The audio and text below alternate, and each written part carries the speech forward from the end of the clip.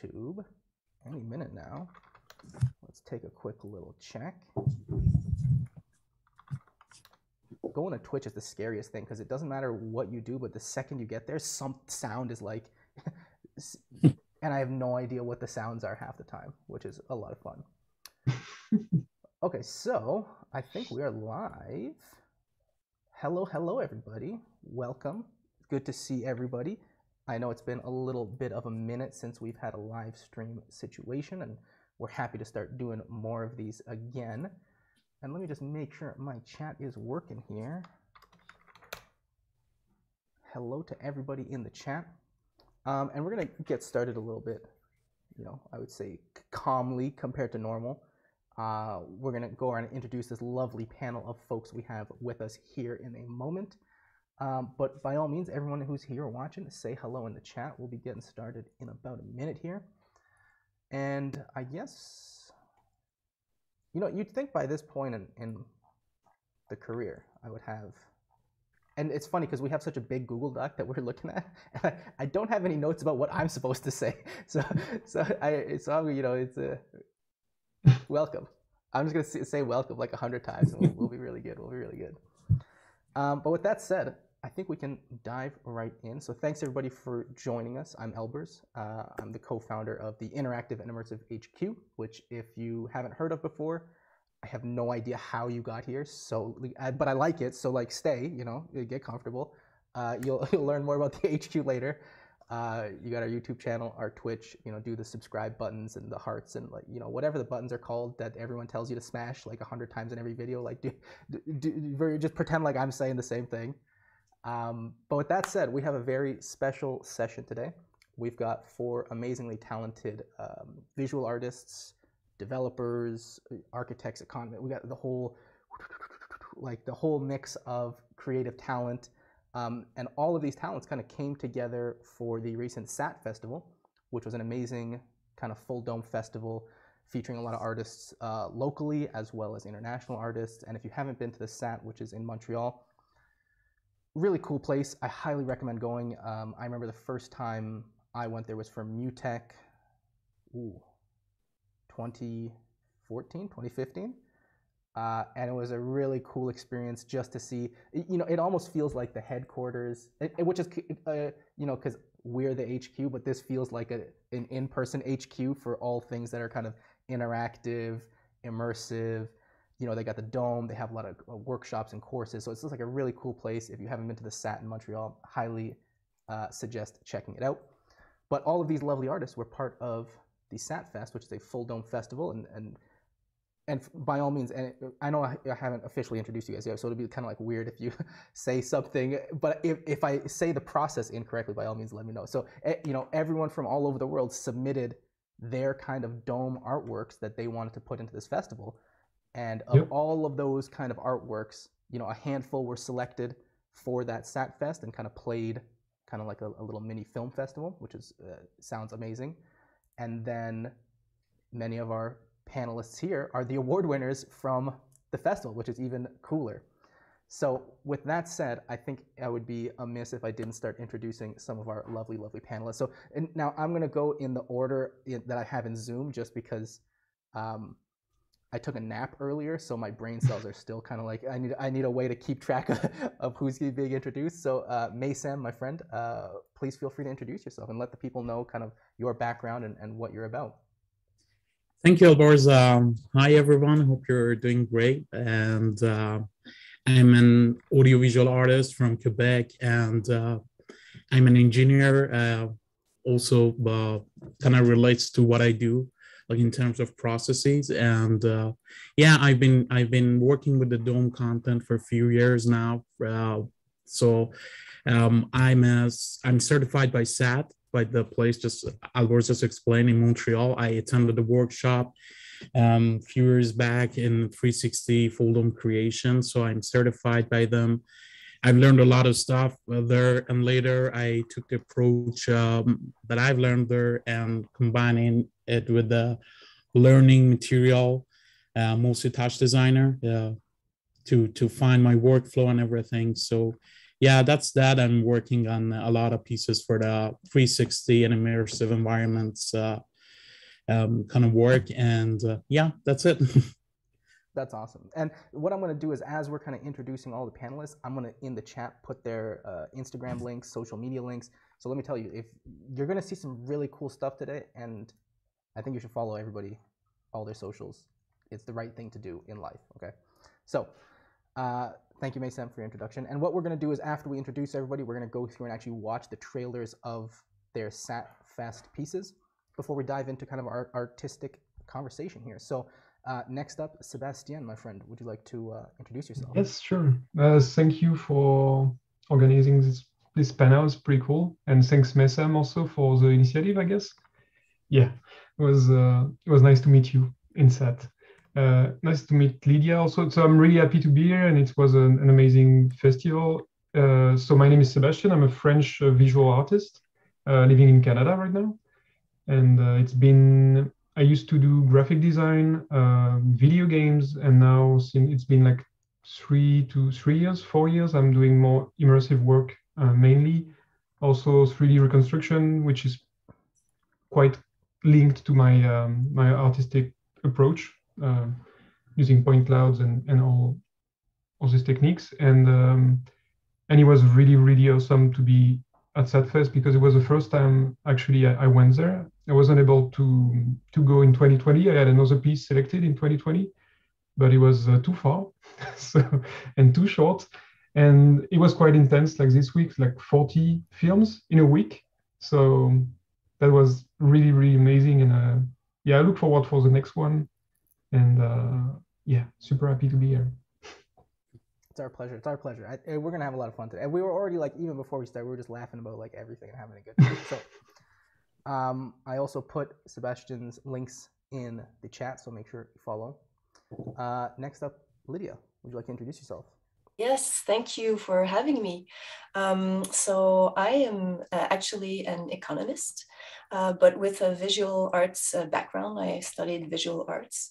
And so I absolutely love everything that is geometrical, mathematical. So this is why I got into generative visuals with Touch Designer. So that's really what drives my creative work.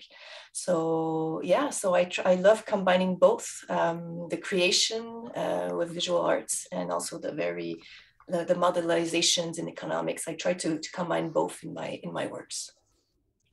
And I think we're going to see that in the preview of your SatFest piece. It's really cool. Like, I was really into it. So thanks. Thanks for joining us. It's a pleasure. And then last but certainly not least, our friend Sergey. How are you, my friend? Thank you. It's a pleasure to be here, and thank you for the invitation.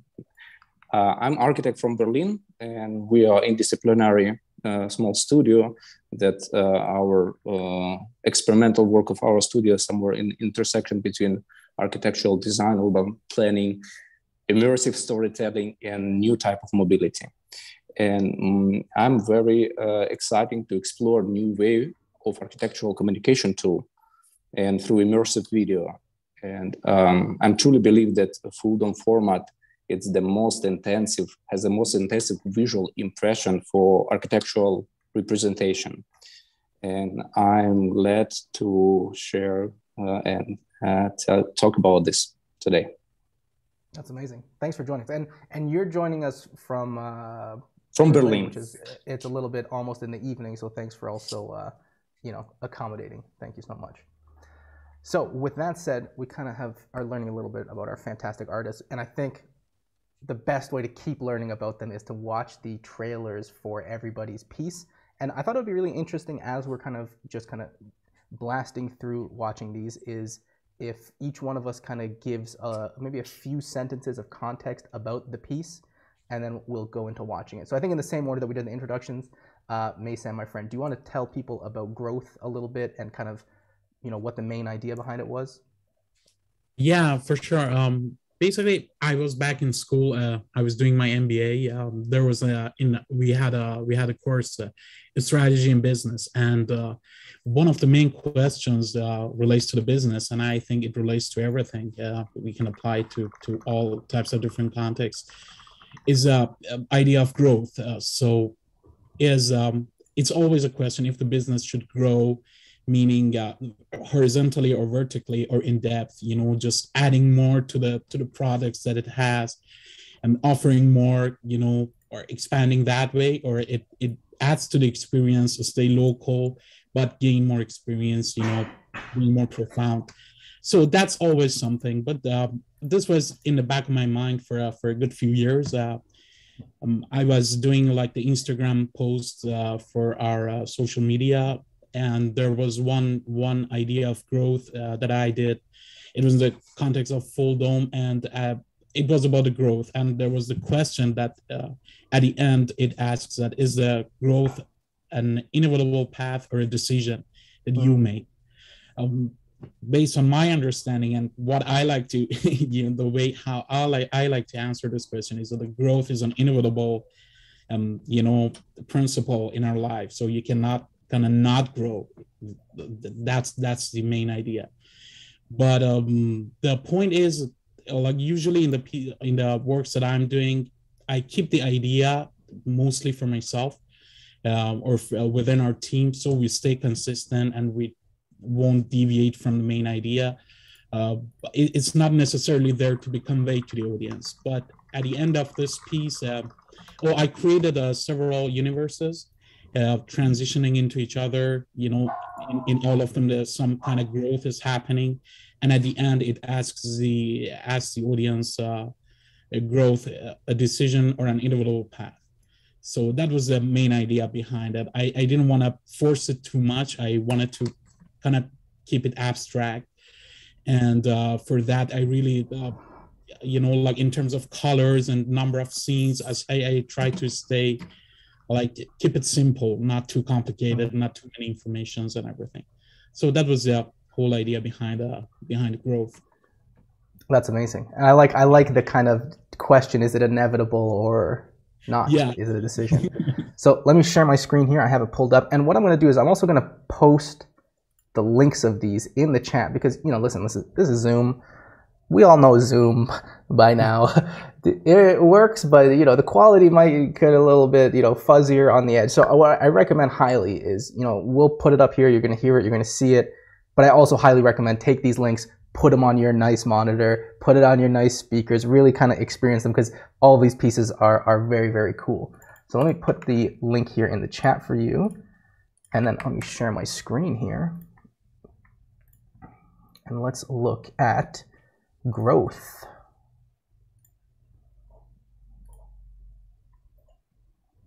Oh, you know what? No, hold on. I gotta hit. There's an extra button on the share screen I have to hit to optimize video clip. Yeah. Now we have technology. Okay, so here we go.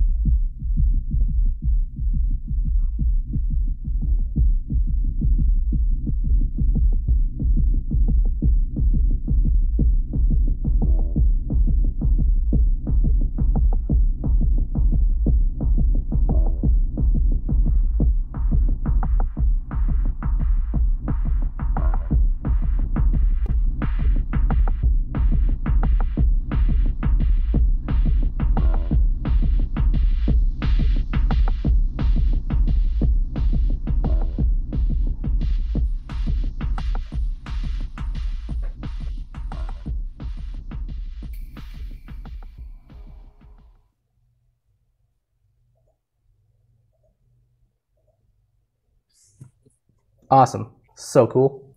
I really vibe out. I vibe out to all of the pieces, so we're very lucky to have such cool artists. So thank you, Meysem. That's amazing. And we're going to dive into kind of more the artistic inspirations behind all these pieces after we kind of get through watching everybody's and kind of getting a little taste, a little amuse-bouche, as we might say en français. If I got some, I see a lot of French friends in the chat. So I guess next we'll go to Sebastian. If you want to tell us a little bit about your piece, and then we can dive in. And okay, can I try and say the name? Jacinthe? XYZ? Yes, you can try.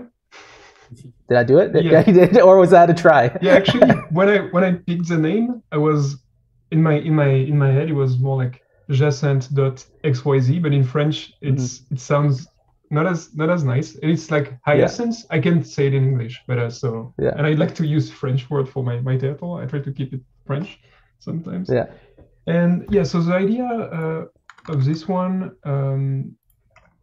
it was also, I like to work with constraints sometimes. So this one, I was trying to mix like just using one subject for the piece, and also using to work equally with the musician. So it was built on live sessions. So I've done it's a flower, like a group of flower I had back in France in Vernon. It was just a simple subject, one of the many scans I have in folders, but I really like the color balance of those one, and it was, I remember I have like some good memories with these flowers. So and I say, okay, let's start with just one subject, a simple one, and see how far I can go, if I can do like 4 to 5 minutes with just one piece, and try different visual rhythm, and expand, morph, and can I do also a little narrative with this simple subject. So that's what I try to do with this piece. And so I've done a first live improvisation, like with the MIDI controller and everything, I to modulate the scan in touch. Just capturing, doing an export and everything, and I send it to my musician friend Clément Putenia, who is a really talented clarinetist and multi-instrument player, and he improvised on this piece. So the constraint was also that just do one session. Don't do 10 tries. No way. Yeah, just one session for the audio part, and then he sent me back the audio. So my visual was like I was trying to implement narrative parts live.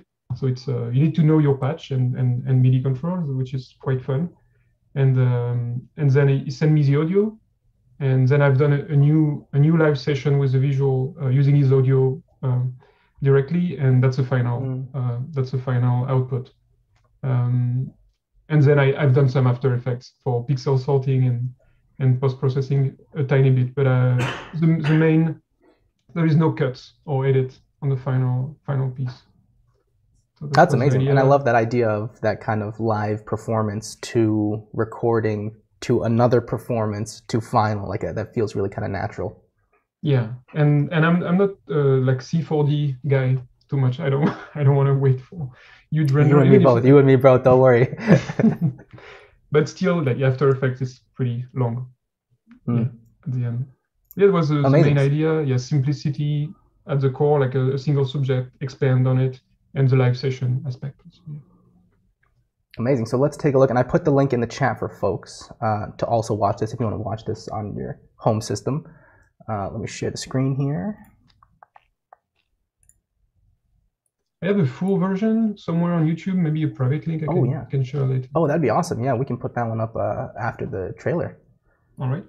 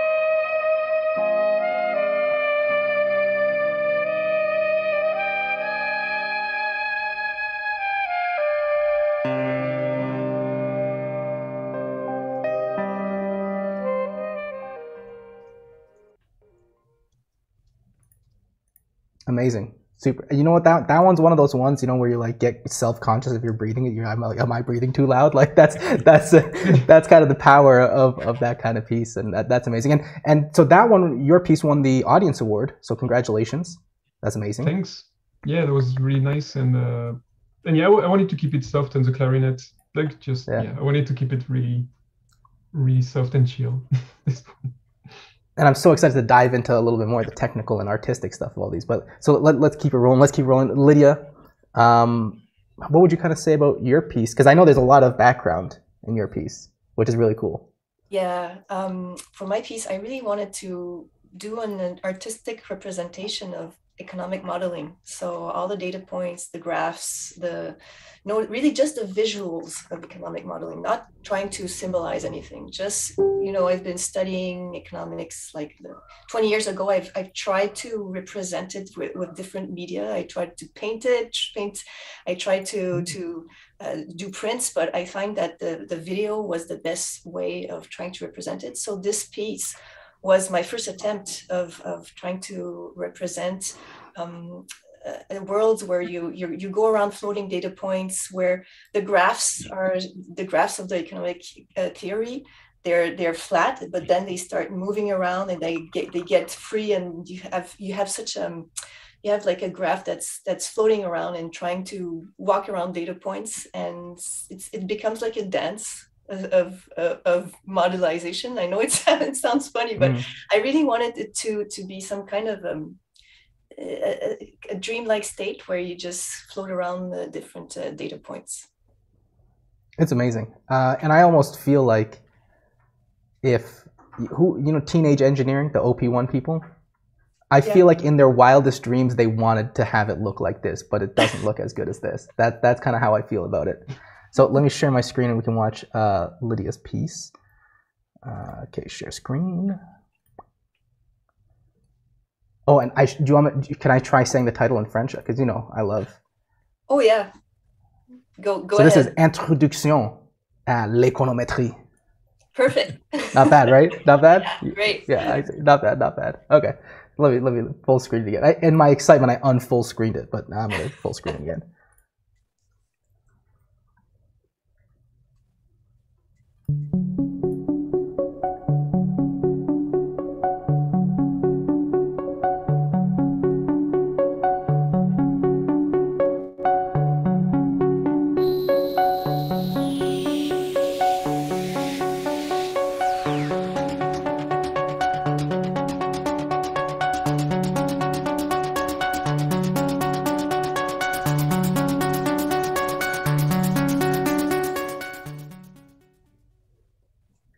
That's awesome.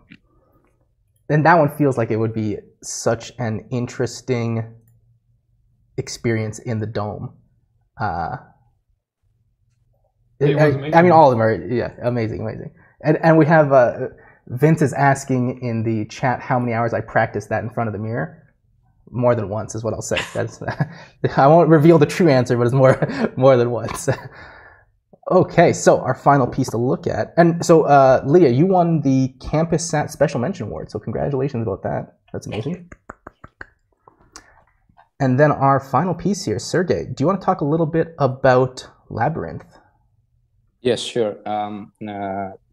Basically, I submit 2 movies, was Suprematism and Labyrinth won the prize, basically.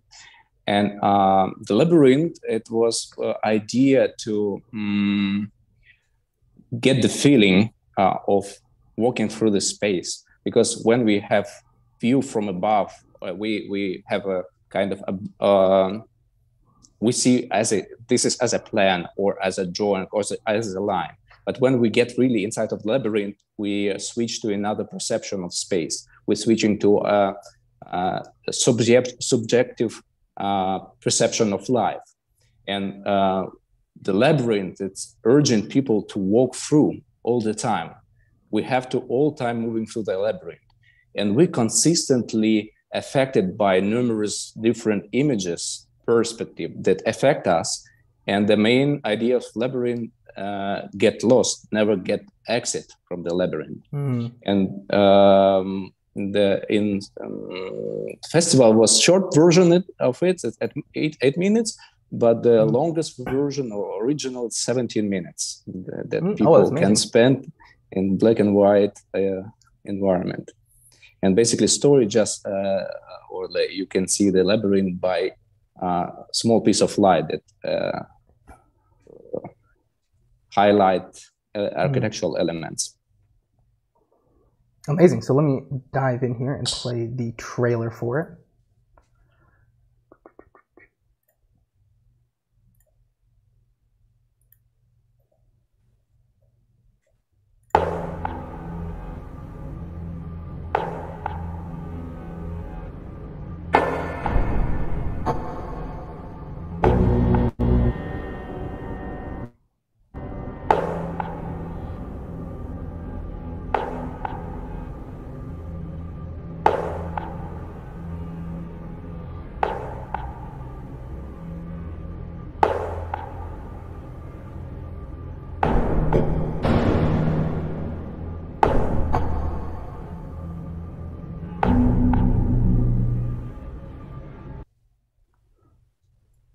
so cool. I mean, the aesthetics, I mean, you know, in So in an industry where monochrome aesthetics, everyone does it, and you find one like this where it's like that, yeah, that's cool. So congratulations on that. That's an amazing piece. And you won the Excellence Award for Labyrinth, so that's amazing. Congratulations. Now, one thing I'm going to put in the chat here is the full piece to Sebastian's piece. So if you want to watch the full thing, and by all means, if all of our artists here, if you want to send me the full pieces or other kind of things, we'll just keep tossing links in the chat, and everyone is going to have a very full dome Friday. Can we make that happen? Hashtag full dome Friday. What is that? Are we starting a new movement here? Full dome Friday. So French fries full dome Friday. French fries full dome Friday. Oh, now we're starting to combine some really good things that I like. So I think a great place that we can dive in is we kind of heard a little bit about everyone's kind of inspiration about what their piece's meaning is. And I kind of, you know, we have a list, all kinds of questions listed here, but I think one of the most interesting questions for me is, you know, how do you all find there's a difference between working in a full dome environment versus working on a different medium, maybe like a set of screens or an LED wall or an architectural piece? And Sergey, I want to start with you because you kind of were telling us earlier that you really found that domes feel like that most immersive medium for you. Yeah, no, exactly, because as I said before, or like before when we open new world of Unreal Engine as architects. And before was representation of architectural story just in two-dimensional, just in flat pieces on paper, on plan and section. And now with the new technology, we are able to bring viewers really inside of our project. But why we are interested in full dome format? Because it's a collective experience. And our existing physical, we exist in the physical world. And when it's personal, my thinking that I'm not really comfortable wearing the VR glasses, and I don't see who is around me, or like I isolated from my body. But in a dome, you can share emotion. You are you physically presented there, and it's new architectural room. It's very digital, where physical world melted together with the digital. And you have a shared experience with the other people who are have like watching the movie or have an interaction with them. You can talk with people. You are kind of really physically in virtual space. And I think that's a really interesting idea. This idea of, you know, the dome is kind of like VR without having to be stuck in the glasses. And Mason, I think this is something you were telling me about before, where that idea of that kind of public shared experience was kind of really important to you. Do you find that's like the biggest difference you find between a dome and other mediums? Yeah, definitely. It's a very basic concept that with regards to dome, you know, like you just imagine yourself outside. You're outside of your studio, outside of your home. You can imagine yourself being in the middle of a sphere all the time. But half of that sphere is basically underground, so you don't have a view of it. So basically, you're in the center of a semi-sphere, if you imagine like that, like in whatever situation you are, in your room, outside. So dome actually gives you like the screen like that, so it kind of resembles the real life.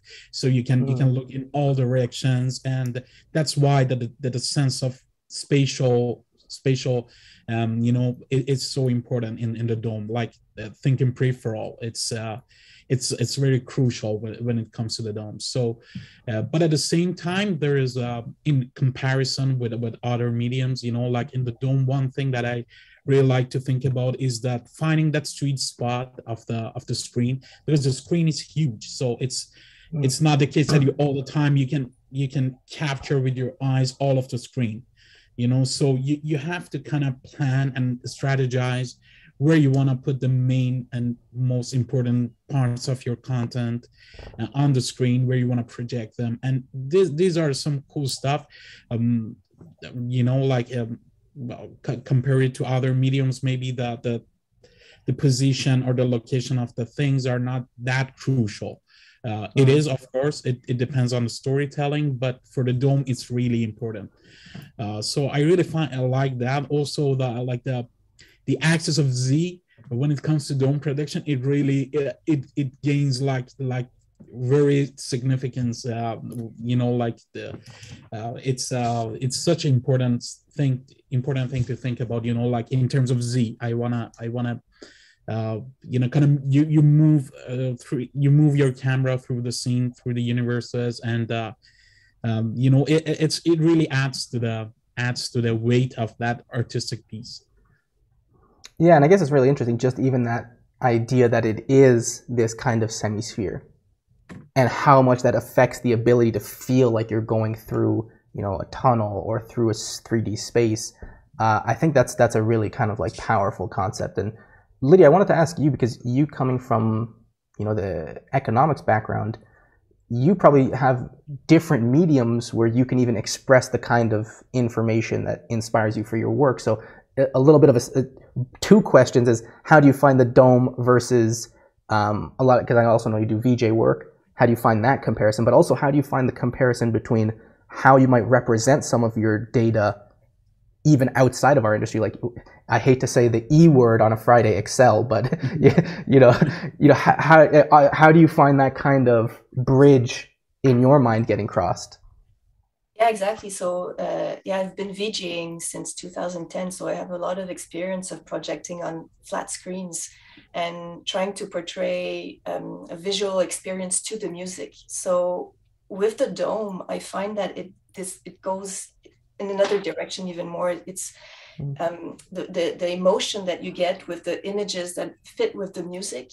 They're multiplied. I find them multiplied because it's so immersive, and you can give really an illusion to the person that not only they're listening to music, they're seeing images that are moving to the music, but they're living in another world. They're floating into space. Like for example, in my movie, you're floating around data points, and it gives you an emotional level that you don't get on a flat screen. So I loved having the experience of being a VJ, but applying it in such an immersive format, it just elevated it even more.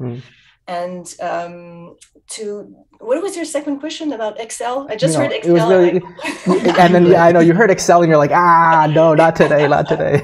No, that's 100%. No, I'm sorry I said the E word on a Friday, okay. But I love Excel. Yeah.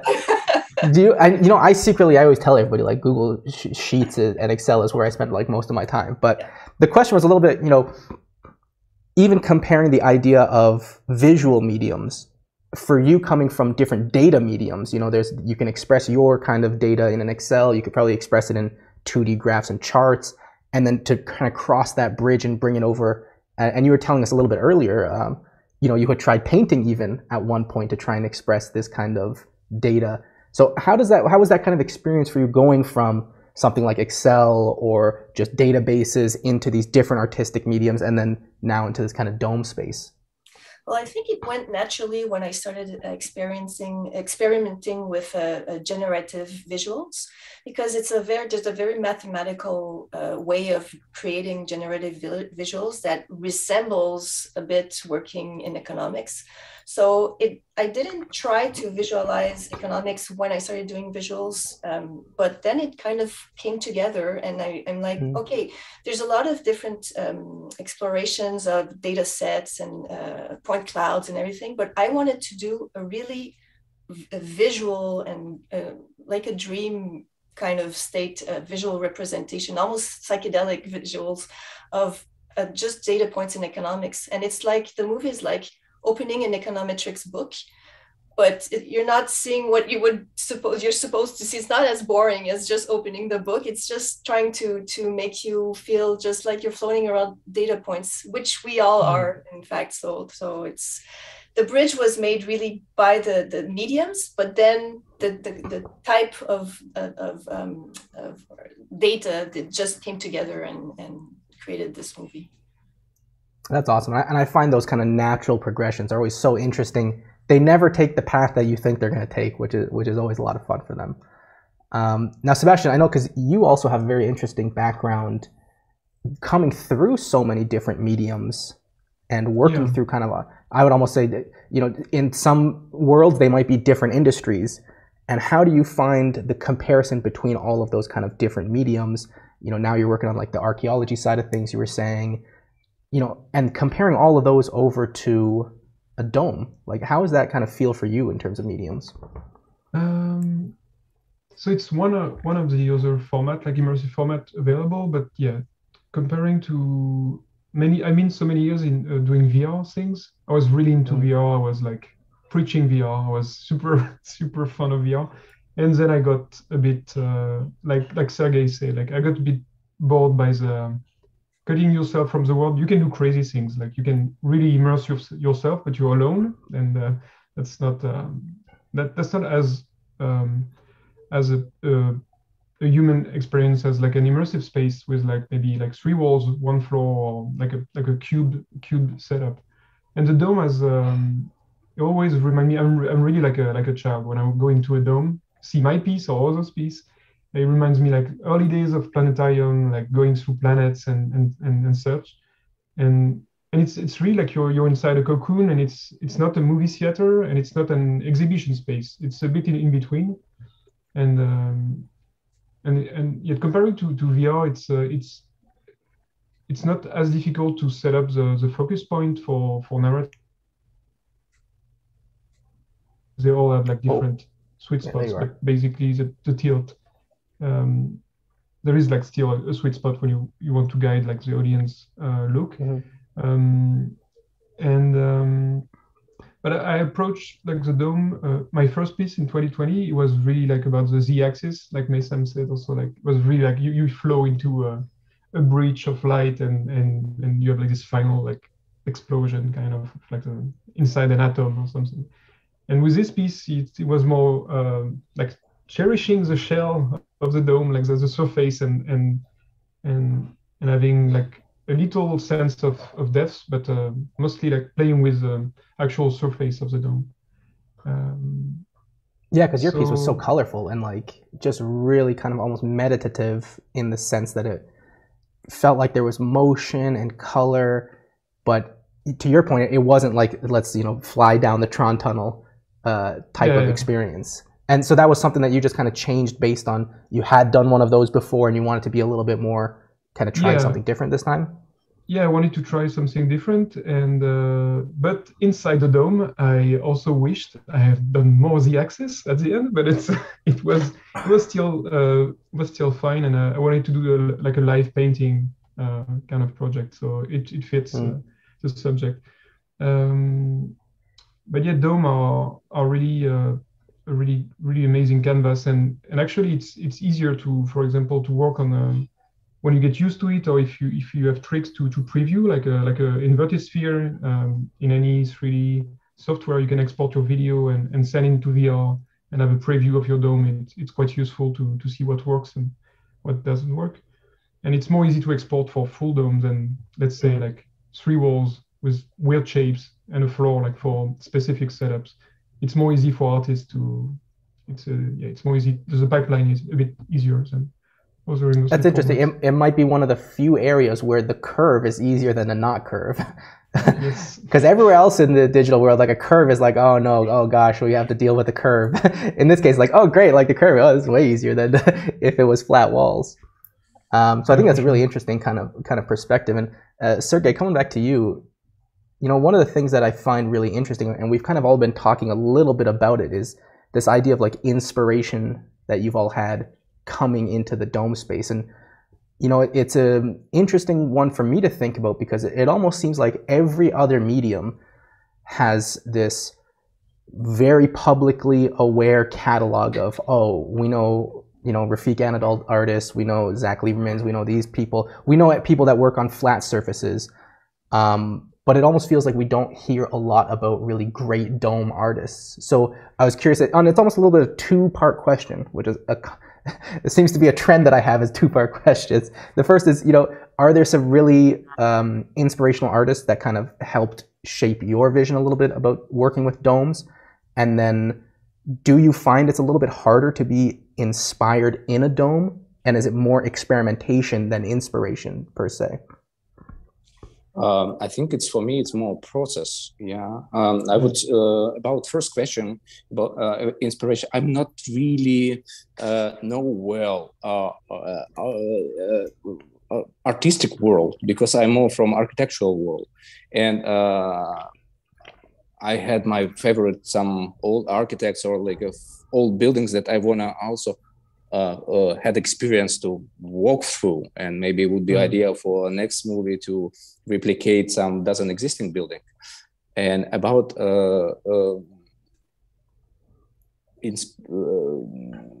process, yeah, that I think it's also my personal feeling that I more like to produce than to have it final result. I very I enjoy the process of set up the camera. We're working with a dynamic camera, and to in a dome, we can test the movement of it. We can test the speed, and most enjoyable part when you have already some design, and to make life of this path, to create some personal experience really along the way. And we try to make movie or like interaction without any breaks, without any cuts, to not distract and have a seamless story, seamless connection.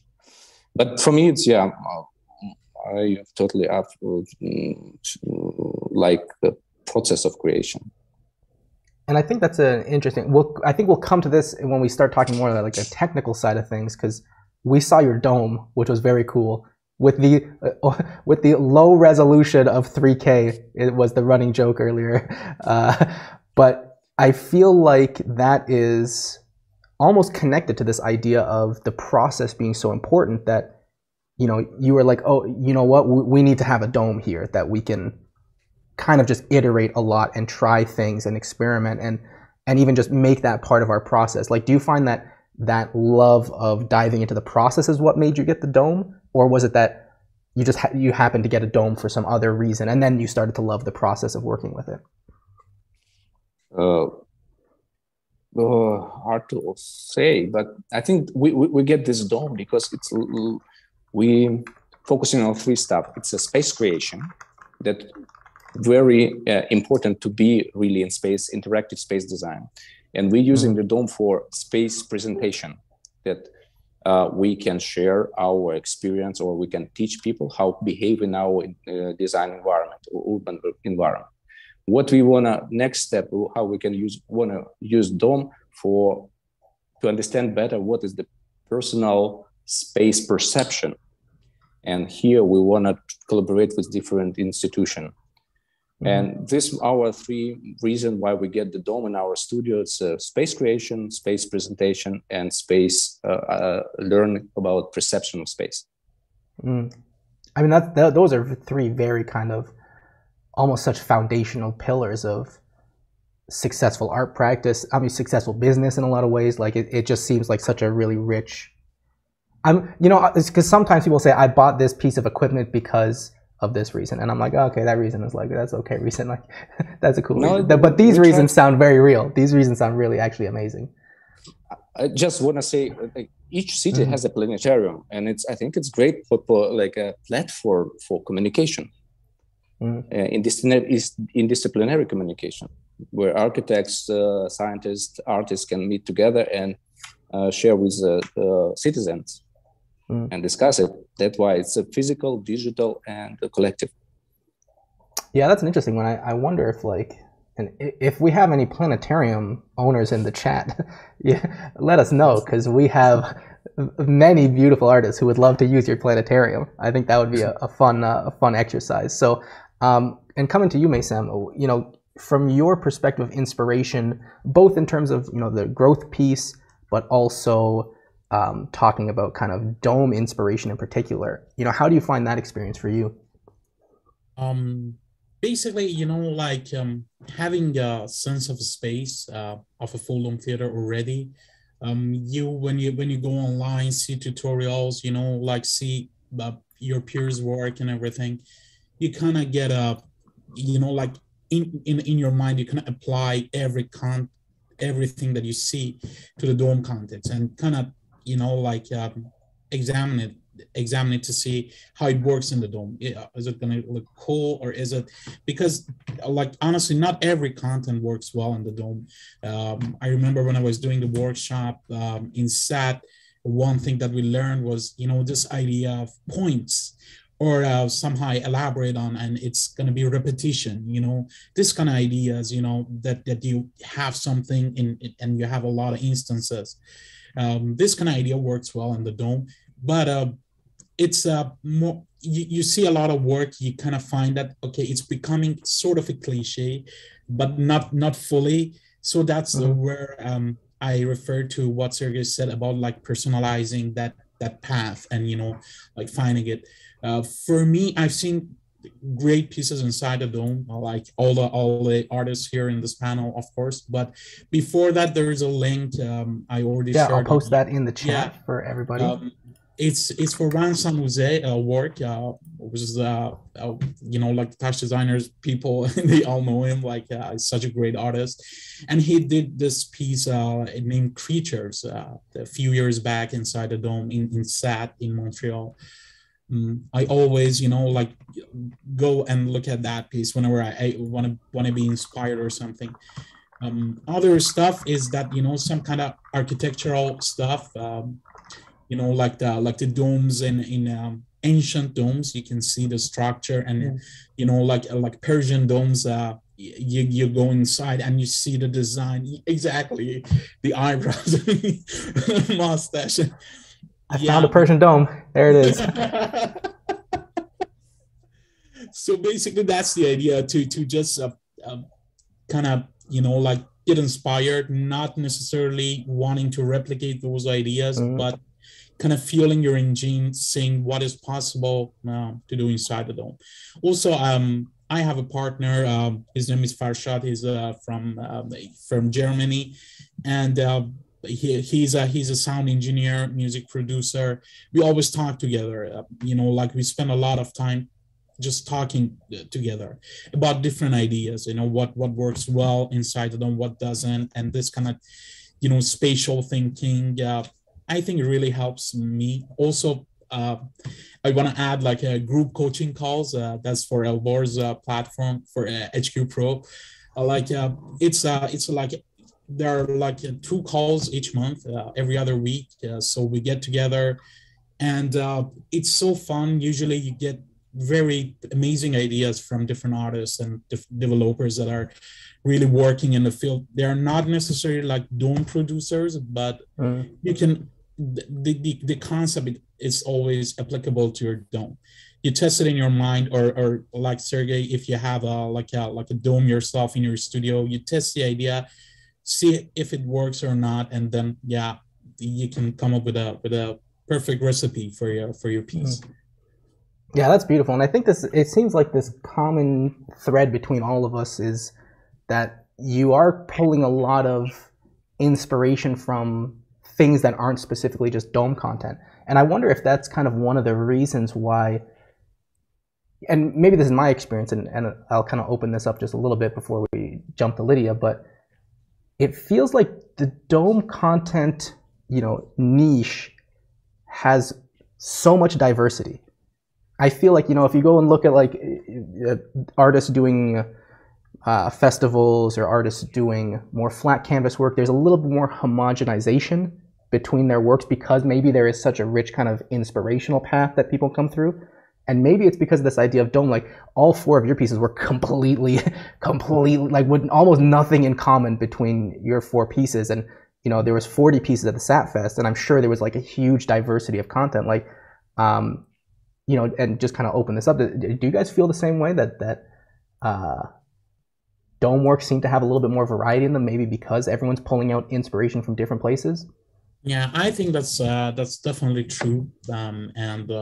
It's there's just so much potential that you can harvest, to your own benefits and make your project. I mean, like a lot of ideas work in the dome compared to the ideas that don't work.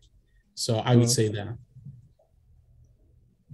Anybody else want to chime in on this quick topic? Yeah, I think still like the dome has its own like culture. Like there is a lot of documentary, or back like maybe 20 years ago, maybe more. A lot of documentary science films, and so there was like documentaries. There was one also using like stop motion, a really nice one. I think The Orchid and the Bee was a really nice one, using like clay. It was really great piece. So I think it's more it's more the range of topics is more wide. I don't know why. Maybe it's because it's like you said, it's more niche. So you have like many different people coming from many different backgrounds, and going to this medium like this. It's maybe as even in immersive setups like normal like museum, you can feel there is like an homogenization, something like this, and you can feel it like for like live visual also. But the dome is a bit particular on this, and there is still like dome. We are discussing about many domes in many cities, but many domes in many cities are still doing science film, and they can't because they do also like school topics, and they have to do like science films production. So it's not like not all the domes have went crazy yet, but soon. Soon. Now, Lydia, coming to you about your inspiration for dome content, and I'm going to hit you with a two question. In terms of just pure aesthetic inspiration, I'm really interested kind of where that kind of comes from, but then also for the inspiration of how you want to use data, because I feel like the data art really has been a hot topic for at least a couple of years now. Maybe now it's kind of like, now machine learning art is like the cool, hot, like data art kind of direction. But, I think when you explained your piece as a kind of dream state, and that combination of data plus dream state feels like a really unique one. So kind of what inspired you to go kind of in that direction as well? Yeah, in fact, I didn't want to do data art. I didn't want to go and have a database and try to illustrate the database. That's something I may do in the future, but for this piece, I really just wanted to take the aesthetics of all the graphs I drew during all my classes, and all the different imagery, economics imagery, and I wanted to transform that into something that was very personal for me. It was the aesthetic that I found that was the most representative of me. So to find that aesthetic, actually, I do a lot of research online. I have a huge Pinterest that I just go through different artists. Andy Gilmer was an artist that inspired me a lot. And I just look different, whatever aesthetics really pleases me, I just put it in a pin, and I have a full collection of different visual aspects that I love. And that becomes kind of my aesthetic. And then it goes subconsciously almost when I try to create my own works. And the result is what you saw. Is really, I didn't try to control something and for it to look like something. I just wanted it to be an inspiration of every work of art I looked at and I inspired from, and to combine that with all the graphs, like I said, that I drew and that I studied for years, and I still work with in economics, and try to merge that into something very personal and unique for me. And I think a quick follow-up question, which is interesting because it ties back to kind of what we were talking about with the niche of the dome, because you also are doing like a lot of VJing and VJing content.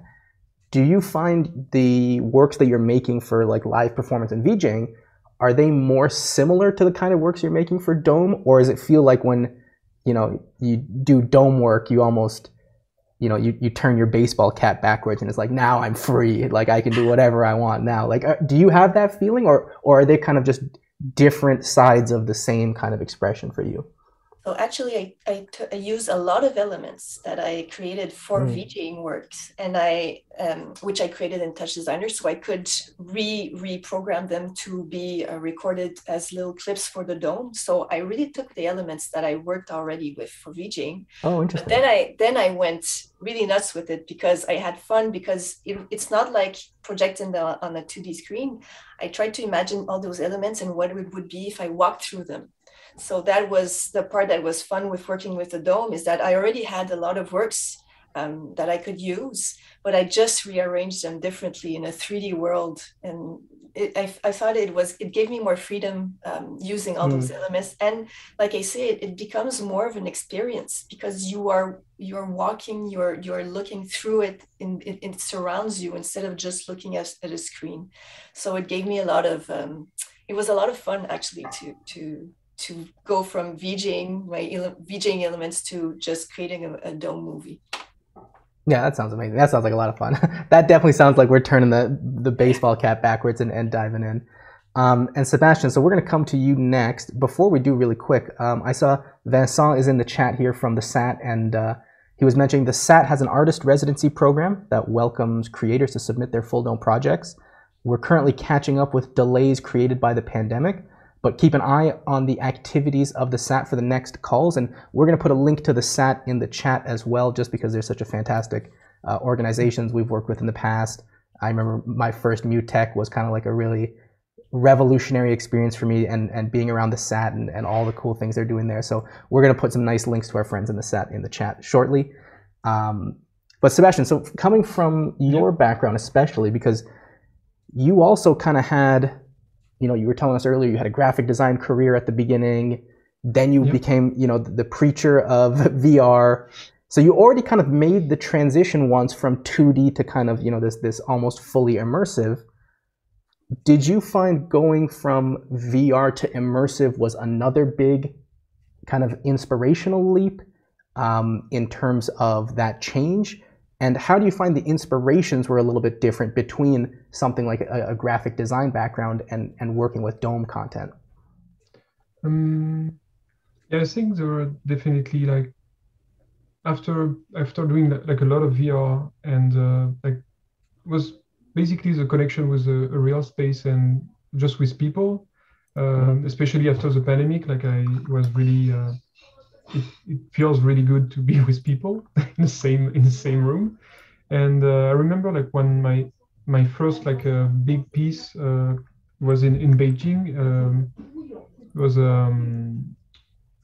called Breche, and it was really huge. Like, it was my first like really, like, big immersive setup. And when I stepped in, doing like the testing and see if the renders were, like, the brightness were fine, contrast were fine. And when I step in, I say, okay, yeah, that's not VR. That you can feel the light, you can feel the space, you can really, and it's really, really something different. And the connection with the space and with your body inside the space, that's definitely a step, yeah, a different like paradigm or something. And it's difficult for me to go back to VR now. It's a bit more difficult. Oh, interesting.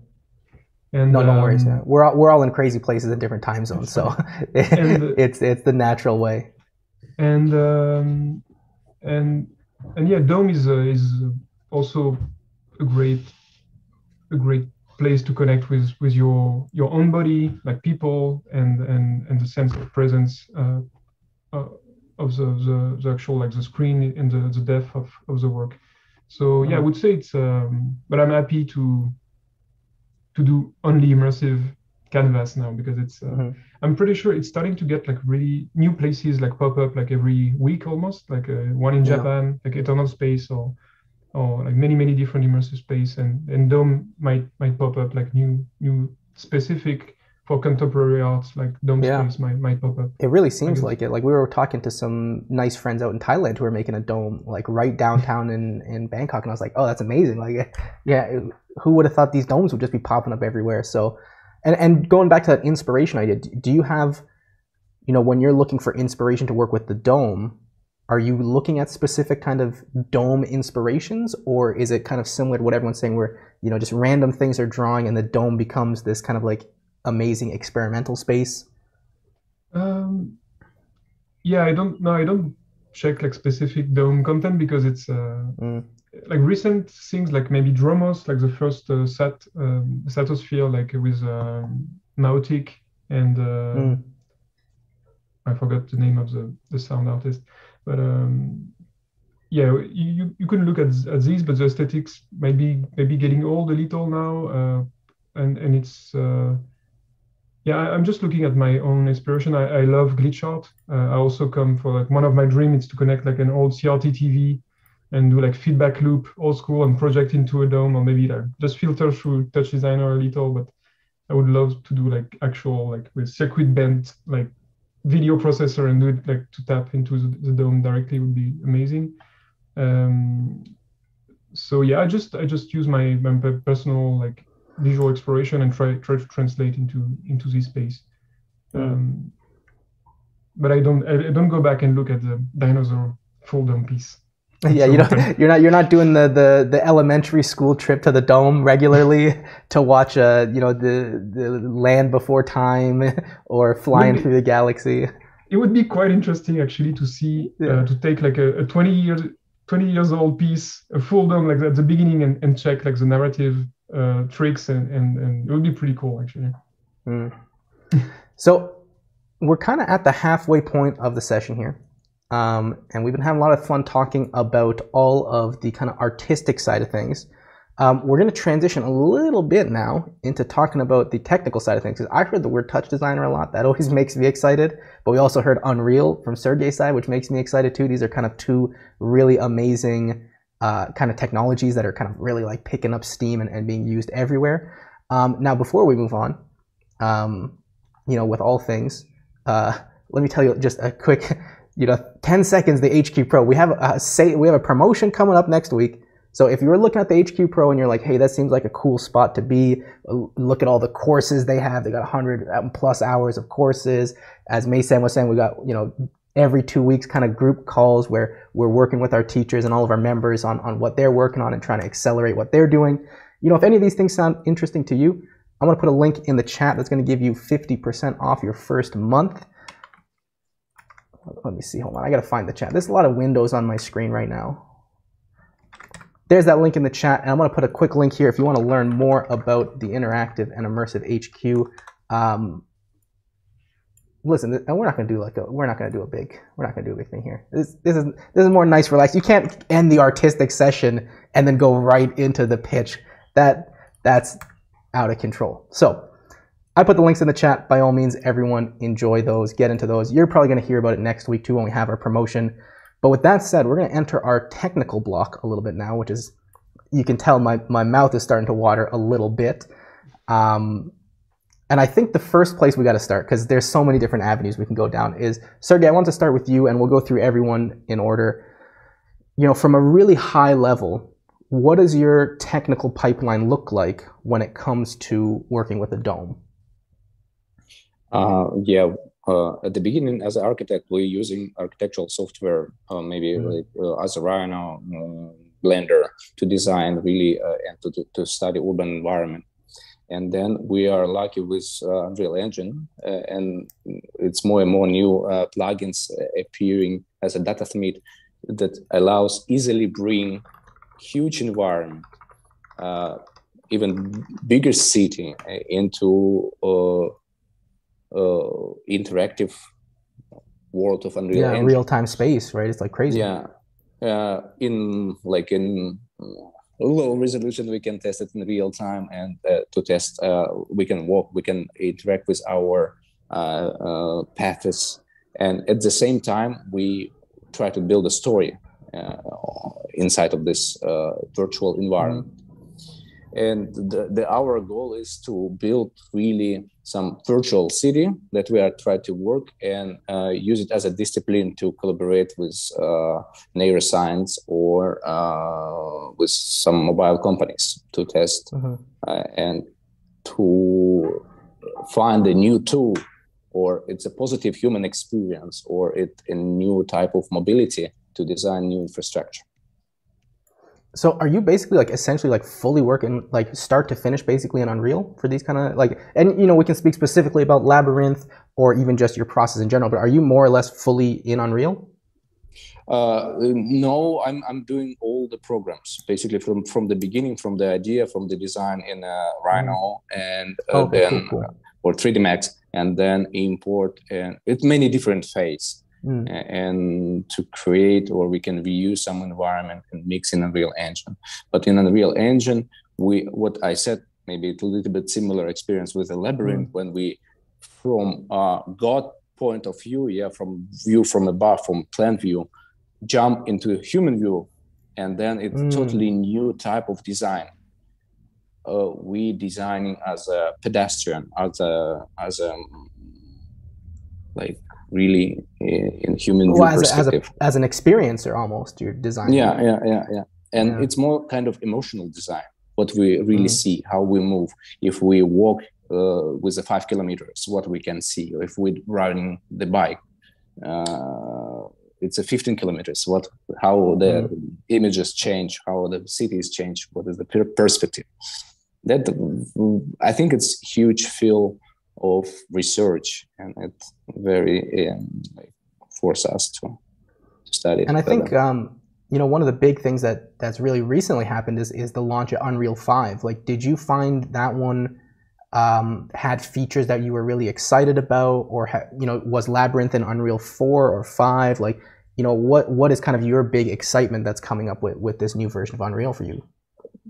It's I didn't try it yet, Phil, because like I'm had some setup already that I kind of reuse it many times.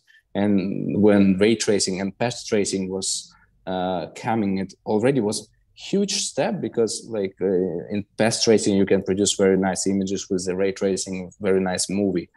And now Lumin coming in Unreal Engine 5. It's so beautiful, right? Yeah, but so it's coming soon. Explorations, yeah. Amazing. And let's jump over to Meysam. Kind of from a high level, what's your technical pipeline look like? I know Touch Designer is in there somewhere. Yeah, Touch Designer is in the core actually. Like it really depends. Sometimes I work with just like footage and the input, like a fisheye input. And that's easy because in Touch Designer, you only need to like set up a good and reasonable TOPS network. So with that, you just processing image and adding effects, you know, layer them over each other. That's one part, but and that's for when you don't have enough time and the deadline is close. You just want to grab something, and you know, you want to make something that is so I use my like pre-rendered library from C4D. I mostly work there, you know, in terms of design, setting up the scenes. I like the lighting options in C4D very much, very profound. So but at the same time, I try to stay like quite simple, because I don't want to encounter this, you know, like this long rendering time, waiting for hours for just like a, you know, like 10-second clip to be ready. So I try to keep it simple. Then if I want to make the project for some purposes, I use C4D, like lighting and this kind of stuff for a lot of purposes, like point clouds, particles, you know, all this kind of stuff. GLSL, I use Touch Designer, but after using all those, my workflow is what I really wanted to do is to have some content in C4D that it's reasonable and it's not too heavy, and output it as VR, so in equirectangular form, and bring it into Touch Designer, wrap it around the sphere. So basically you have a 360 by 360 universe all around you. Now, what I can do in that sphere is to have freedom over camera movement. So it's not that my camera is only in the middle of the dome looking upward. No, it's basically you have the camera, you can look at any direction. And then at that point, I start like adding more depth to the scenes, you know, either geometries or, you know, like extra lighting and this kind of stuff. So also want to talk about HDRI. free content on internet. You can totally find a lot of great images.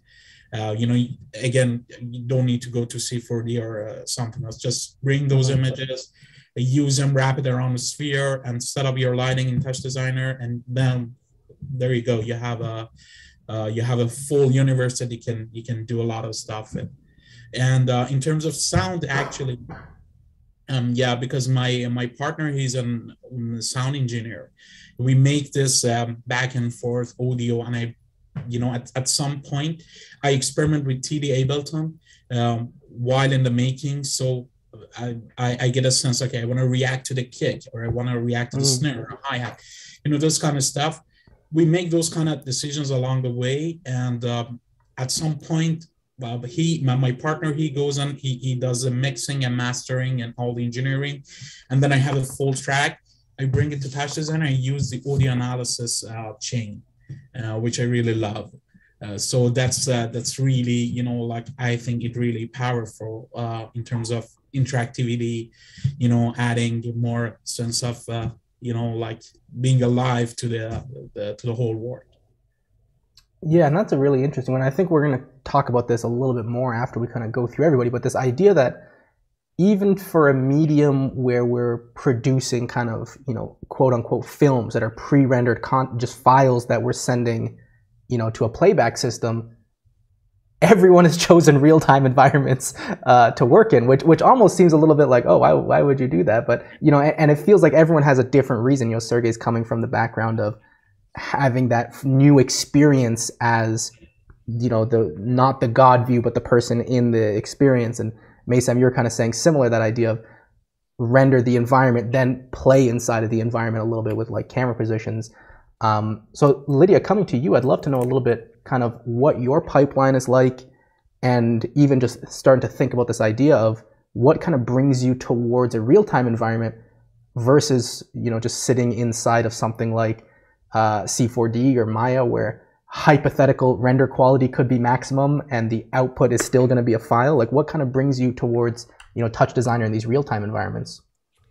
Well, I have to tell you, I first started with Quartz Composer. I don't know if anybody remembers that. So I love the kind of node-based programming. For me, it feels like almost like a video game. I love the problem solving with that and the creativity outputs. So, but when Quartz Composer was essentially left by Apple, I had to find another programming environment that was similar, and I discovered Touch Designer. And it's more of a part-time thing for me, so the learning curve was pretty hard, but I just love the Touch Designer environment. So I didn't try any other environments. I played a little bit with Blender, so I didn't go through other environments. I just started learning Touch Designer, and more I learn, more I love playing with it and creating with it. So that's why I stayed with Touch Designer. And I love the fact that you can create a composition and then you play around with it in real time. And even if you're going to create a perfect loop after, for example, for my VJing, I create perfect loops that I can play in Resolume afterwards. But I can just change a few elements and then it just becomes something completely different. I just love that element in real time. I plug it into my MIDI controller, and it's like I say, it's almost like a game for me. So I created everything, all my components in Touch Designer. And for the dome, in the render top, I rendered it in a cube map. And then I rendered it in the projection for a fisheye, because the SAT dome is a 210-degree dome instead of a normal 180-degree dome. So Touch Designer, with that top, you can adjust the degrees of the dome. And that added a lot of rendering time, by the way. But after that, I had all those clips that I put together in After Effects. So After Effects was I had to use it to create the movie, but normally I just create clips with Touch Designer. That's really interesting. So from your kind of perspective of using Touch Designer, it's almost more of the freedom to play aspect as well, like being able to make something, control it live, you know, you mentioning the MIDI controller, maybe this is connected a little bit to, you know, your love of VJing and kind of performing, being able to bring that into this kind of like more movie-based, film-based kind of medium of it. Yeah. And now we also have a question. Oh, sorry. Go ahead. Oh, sorry. It's so much problem solving also, and it's mathematical. It's just so much fun. Do you wish that Excel looked like Touchdesigner? Do you wish you could bring, you know, mix a little bit of the economics data, do it in Touchdesigner, output an Excel file? Oh, I've done a lot of beautiful Excel creations, but not very visual. Yeah, that's awesome. And we have a question in the chat specifically for you, which is, did you start with Touchdesigner on Mac or Windows? And are you still using a Mac as your main tool? Yes, unfortunately, I'm on a Mac. And there are certain parts of Touchdesigner that don't work with Mac, and I've been considering more and more trying to go on a PC if I want to go, because I worked so much with it. I'm thinking of getting a PC. But that's amazing. So all of the stuff you've been doing is even with, because you know a lot of times we talk about like the Mac version of Touchdesigner versus the Windows version, and the Mac version keeps getting more and more features added to it, but there's always like a few things that are like, oh yeah, you know what, this one doesn't work on Mac, this one doesn't work on Mac. So you actually made all of this kind of lovely piece like on the Mac version. Yeah, I found a lot amazing of workarounds. I was gonna say there must have been a lot of the play time must have stopped a little bit, and coming together to kind of put it together. That's really amazing. Congratulations. And I think that's just a great, you know, it shows that the Mac version of Touchdesigner is powerful enough that you can do like a lot of really great things. And I especially Greg's mentioning in the chat the new Vulkan version in the experimental is going to even unlock some more of that. So that's so you might not have to buy a PC soon enough. You know, if you hang in there a little bit long enough, you get all the features soon. So that's amazing. So then coming over to Sebastian, what does kind of your technical pipeline look like from like a high level? Because I think you had mentioned Touchdesigner in there a little bit too. Yes, of course. Of course.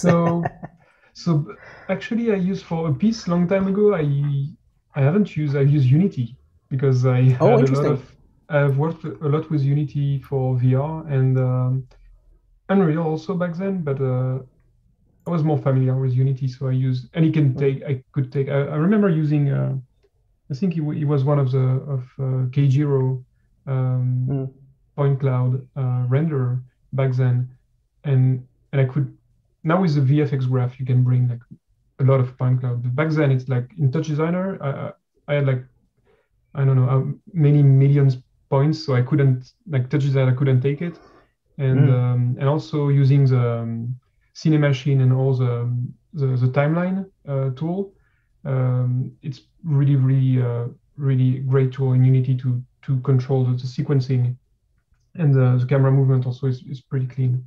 But for my last piece, Touchdesigner mainly, also because Touchdesigner got like a huge upgrade with the point cloud module and the point file in, and you have a lot more of control. It's more seamless, like you don't have to go through complicated. You can work with textures directly, and it's been amazing. And but yeah, all real-time softwares.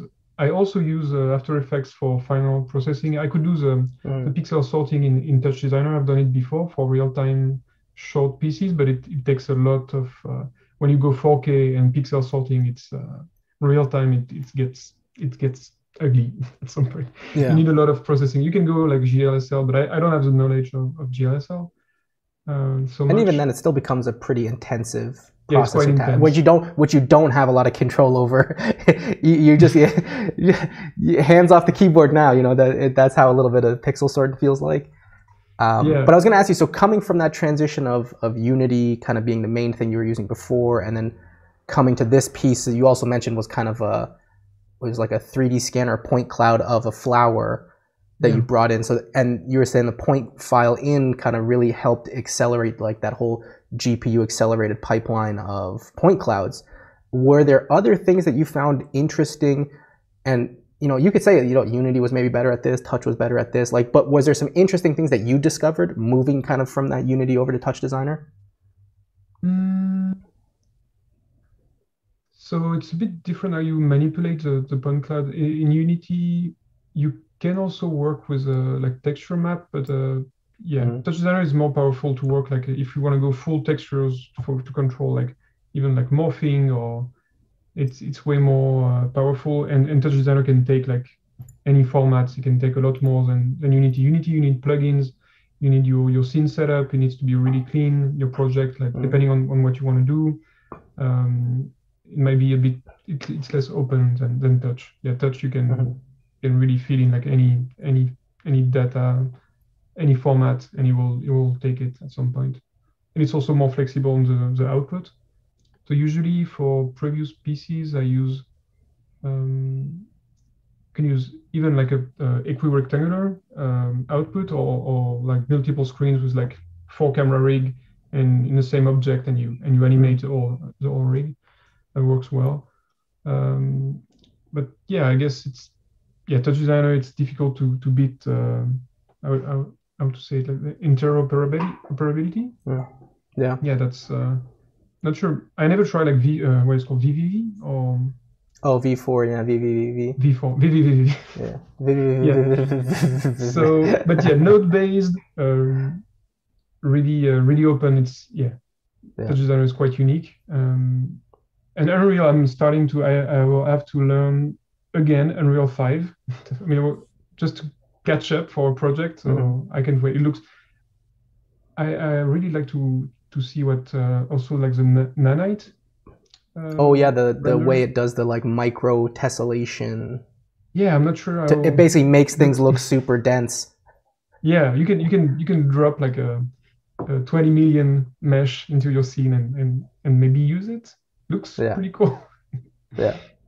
Now this is a question I'm going to ask you, and then I'm also going to ask Sergey next, which is because one of the things I find that's interesting about these different environments is kind of their strengths and their weaknesses. And for example, one thing that really is difficult for a lot of new artists and developers that come to Touch Designer is this concept of like the timeline.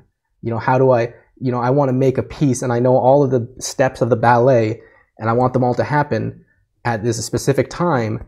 And I feel like environments like Unreal and Unity have a little bit better infrastructure for that kind of workflow.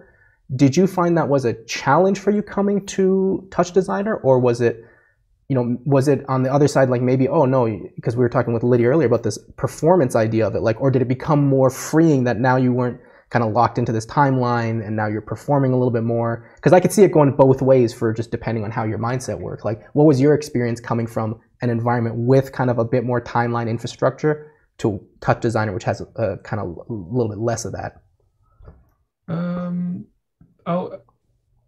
I know it's possible to do. I haven't done it like doing actual like sequencing and controlling the full narrative in Touch.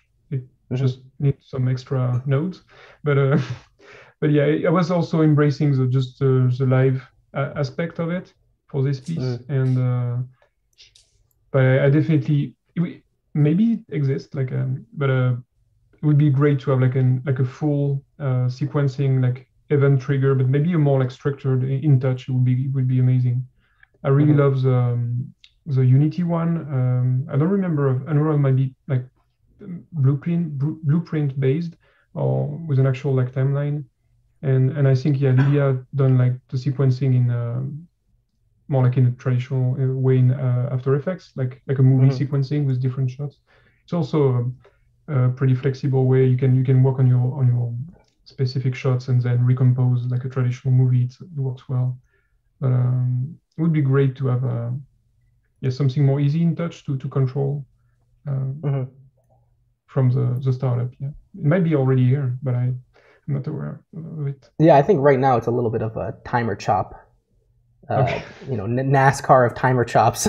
let's get a lot of timer chops. Let's get them all running real fast, and we'll work from there. And so, Sergey, a similar question for you, but a little bit of a different angle is when you're working inside of Unreal on these pieces and that kind of viewer experience, do you find it's more of a performative kind of exploration, or is it more of you have a timeline or sequencer open and you're kind of finding elements and like, oh, got to sequence that? Like, are you a really heavy sequencer / timeline kind of person who's thinking about these kind of pieces?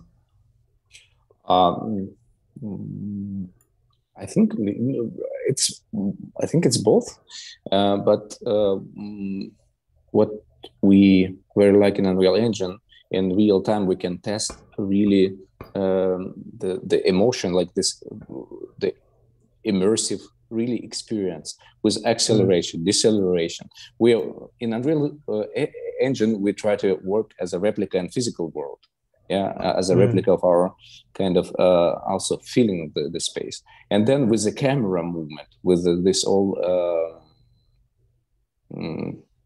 camera pipelines, we can easily test when we really have immersive feeling, when camera accelerating, what kind of feeling we coming from like center from us, or when it, but that's we can test just in basically in immersive environment as a dome, because in the screen it doesn't work. And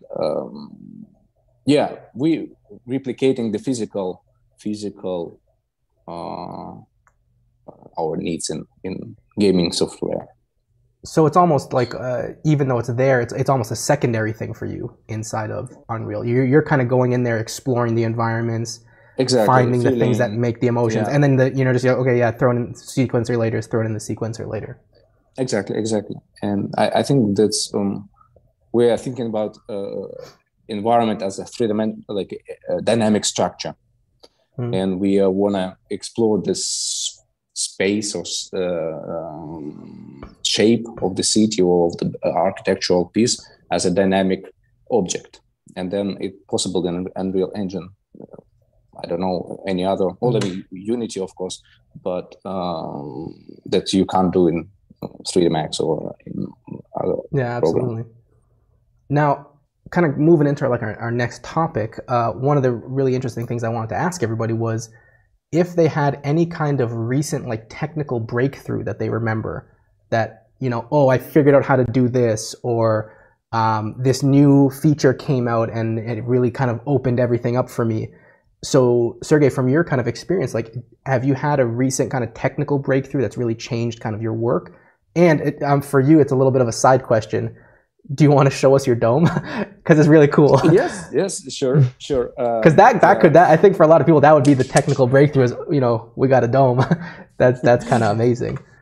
Yeah, basically it's our working it's a dome setup. Yeah, full dome Fridays. We're real now. Now it's real. No, that's it's awesome. Unfold. Yeah, because it's with a negative pressure. The screen it's waiting when it would be running. But I think all these elements are open new world for design that we are try to develop further. Interactive design, human-based design, or in a positive emotion design. And I think the new technology give for architects very great tool to perceive the space. And I don't know if I said before, this Unreal Engine, it was totally new universe that we opened 3-4 years ago. And because I remember there's a really big architectural, is it Twinmotion? There's a really big architectural rendering kind of. Twinmotion came a bit later. Yeah, but I think it's good for architectural. Yeah, it's maybe easier to use. And we try to a little bit get more into also gaming. Yeah, that's we wanna bring people to play or ride a bike or interact with our in urban environment. And in Unreal Engine, we have a little bit with the blueprints, more possibilities to program it. The Twinmotion, I didn't use it, but what I know, it's a little bit more kind of for video presentation or something like that. Yeah. And do you find it's more customized?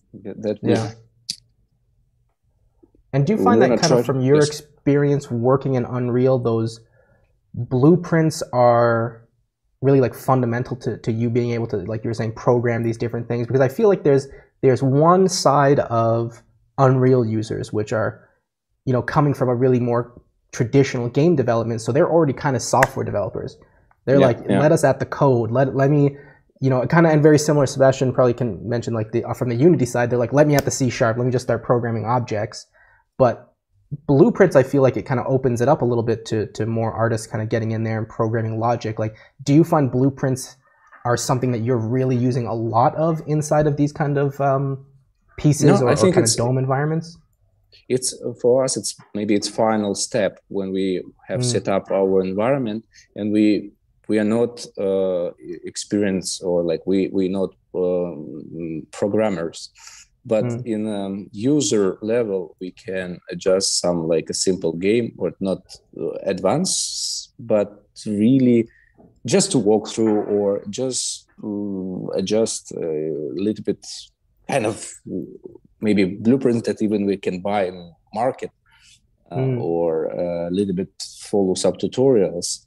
But it's the last step of our production. First it's like a design, and then kind of design inside of Unreal Engine, rearrange environment, and on the end we can add some interaction on top of it, but not advanced.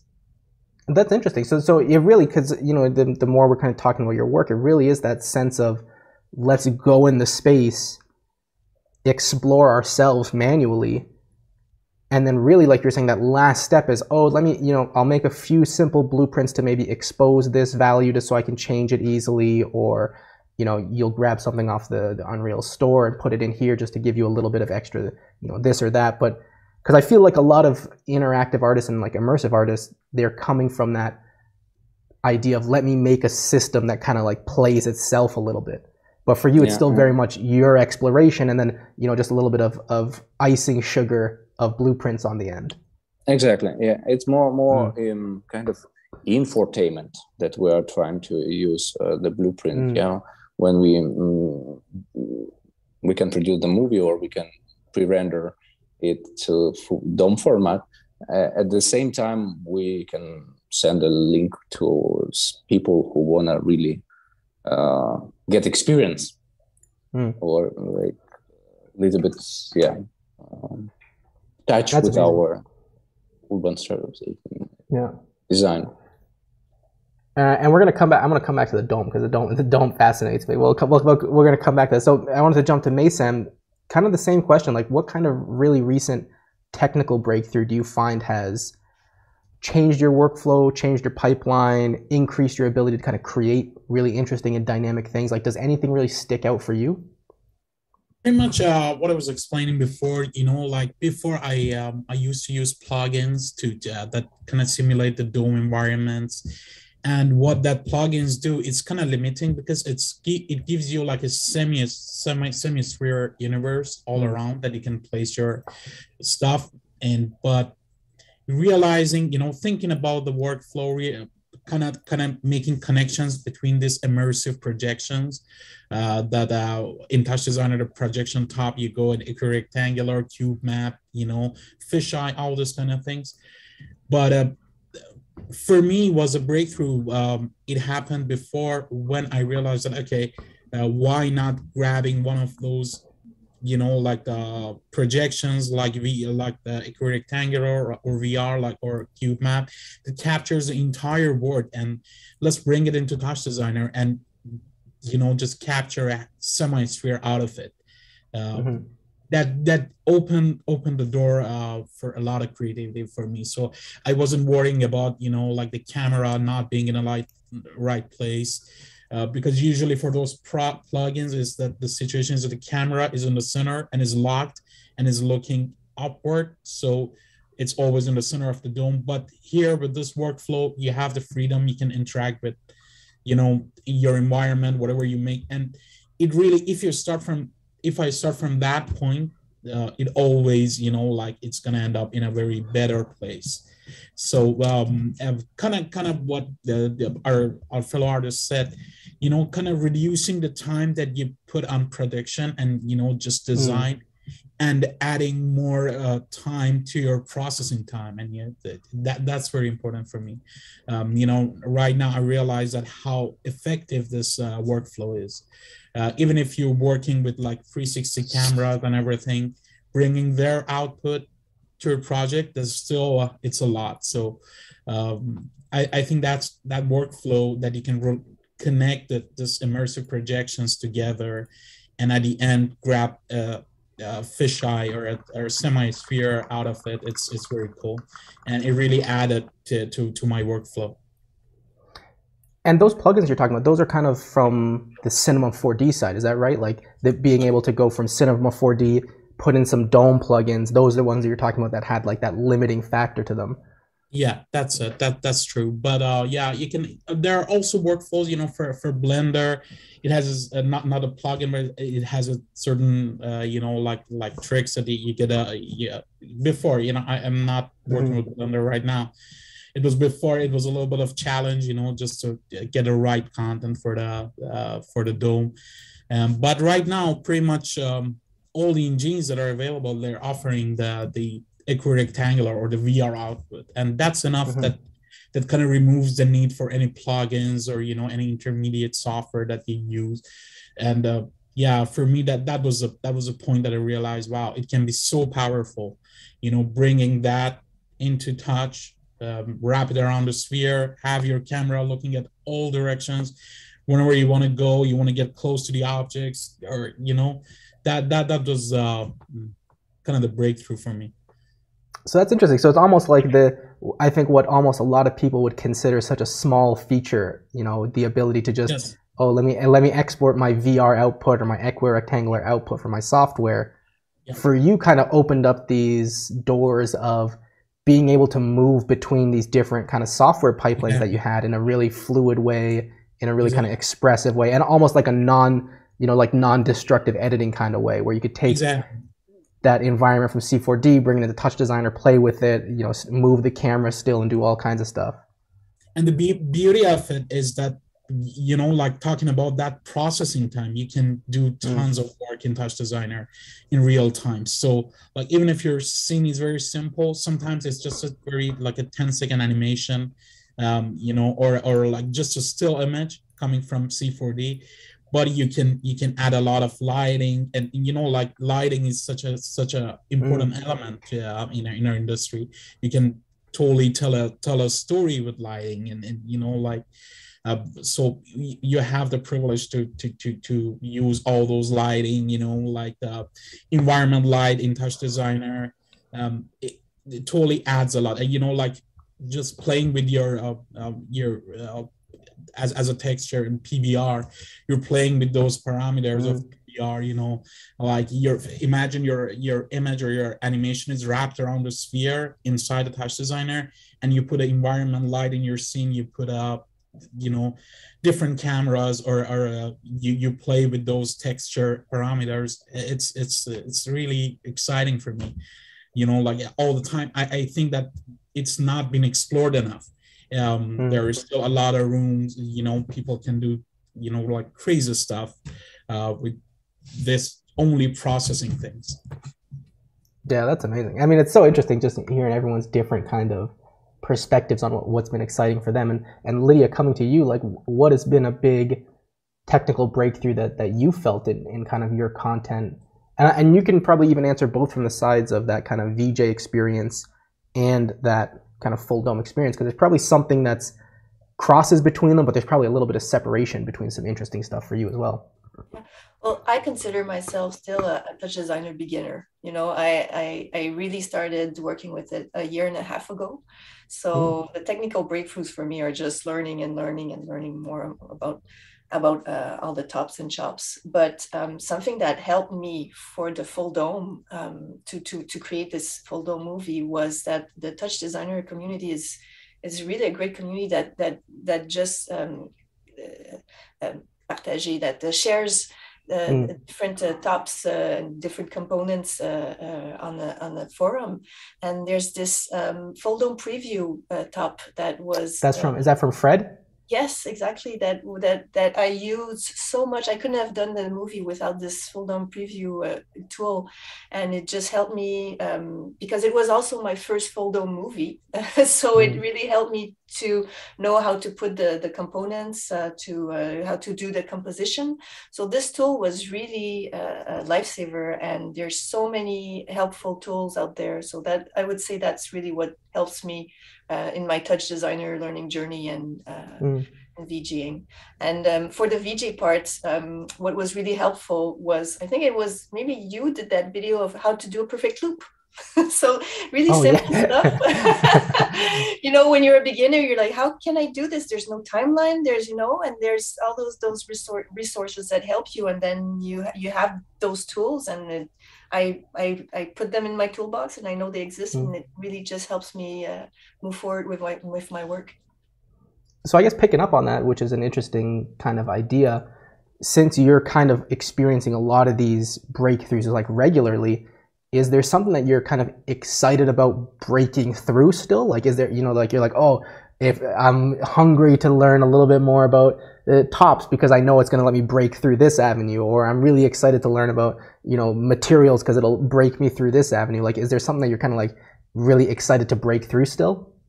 Yeah, I've started to learn GLSL, which is really hard for a beginner, but it's really helping me understand the 3D environments, because that's been something new for me also, because as doing visuals, you know, I create 3D models, but I didn't really exploit that. But to really fully understand that environment, I think that GLSL is really helping me with that. But and I have to tell you, every time I learn something new, it's like you said, it's a breakthrough, and it's so much fun. So it's still a journey. So yeah. And I'm always curious because, you know, GLSL is one of those interesting topics because everyone has a different reason why they're learning it.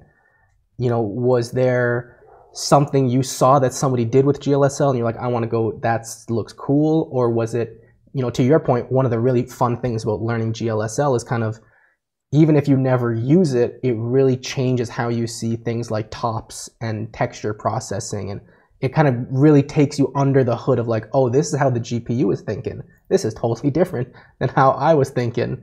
Was there something that really like piqued your interest in diving into GLSL? Yeah, exactly. Yes, because how I learn is with tutorials. So I see different tutorials, and I try to take a look at kind of visuals that interest me, and the most interesting ones were always made with GLSL. So like, okay, I'm gonna have to start learning GLSL, and but it's how you said, it really makes you understand how everything works, like just the tops, how to do the circle top. Now I understand how the circle is made. I didn't even think about that, but it really helps you understand how under the hood, like you're saying, for all the different elements of a touch designer. Yeah, it's a lot of fun, and I, you know, I'm probably on the camp of GLSL users that does the not fun stuff. So I like doing efficient compositing and you know, making video switchers in GLSL, not so much the creative stuff. So it's always interesting to hear kind of what gets people excited about it. And Sebastian, coming back to you, you know, we talked about this point clouds being like a really interesting kind of exploding world of, you know, what you can do inside a touch designer. But are there other kind of really big technical breakthroughs that kind of recently reminded you like, oh man, this is like a whole new world I could go into? Yeah, recently I'm still waiting of maybe like light fields in the future. Like I want to do glitch art with light fields at some point and do like, that would be crazy. Yeah, that would be great. Now it's still like the huge and yeah, like being able to capture like full dome content and readjusting the focus on areas. Maybe one day. Now it's still like gigabytes and gigabytes. It's still the limit, I guess. I remember like in VR they had like some demos of light field. It's quite amazing, but it's still the beginning. Really? It's like, yeah, I think Google had some like Google light fields, and it's pretty impressive. If you combine it with what is called like eye tracking, you can get like real life focus inside the headset, but it's still, yeah. So that would be the next thing. And point cloud is getting I don't have an iPhone or iPad, but I was The new at some ones with point the I was, LiDAR, right? yeah, I was getting excited, like super excited about this, and then I'm not sure if it's usable. I think it's fine. Like I'm not sure about Yeah. if you can get a really clean output from it. Have you tried it again lately? I haven't tried it, but Crystal Zhao, who's an artist who worked with us at the HQ a lot and does like a lot of like really amazing content for YouTube and blog, she had been using it. I think she did a blog post kind of how to 3D scan something really easily, bring it into Touch Designer, and play with it as an FBX. And it seemed like such an easy process now, which was really amazing for me because I remember, you tried to do this like 8 years ago. It was the photogrammetry version, and you're kind of awkwardly walking around taking 100 pictures, and it kind of worked, but like it not really worked. So it seems like such an amazing thing. And actually, going with that, I was playing with this guy, this Z2i camera, and I didn't realize, but it has a full like 3D scanning mode, and you start going like this, and it's just saving point clouds and texture data. Okay. So it really feels like that. So is that something that's exciting for you? This ability to take the real world, because that's kind of in even going back to the piece is you brought the flower into this digital world and started manipulating it. Is that something that's really exciting for you that you kind of want to break through and find out ways of bringing real life into the digital world? Yeah, I'm really interested in organic texture also, and that's when I really like the idea of like just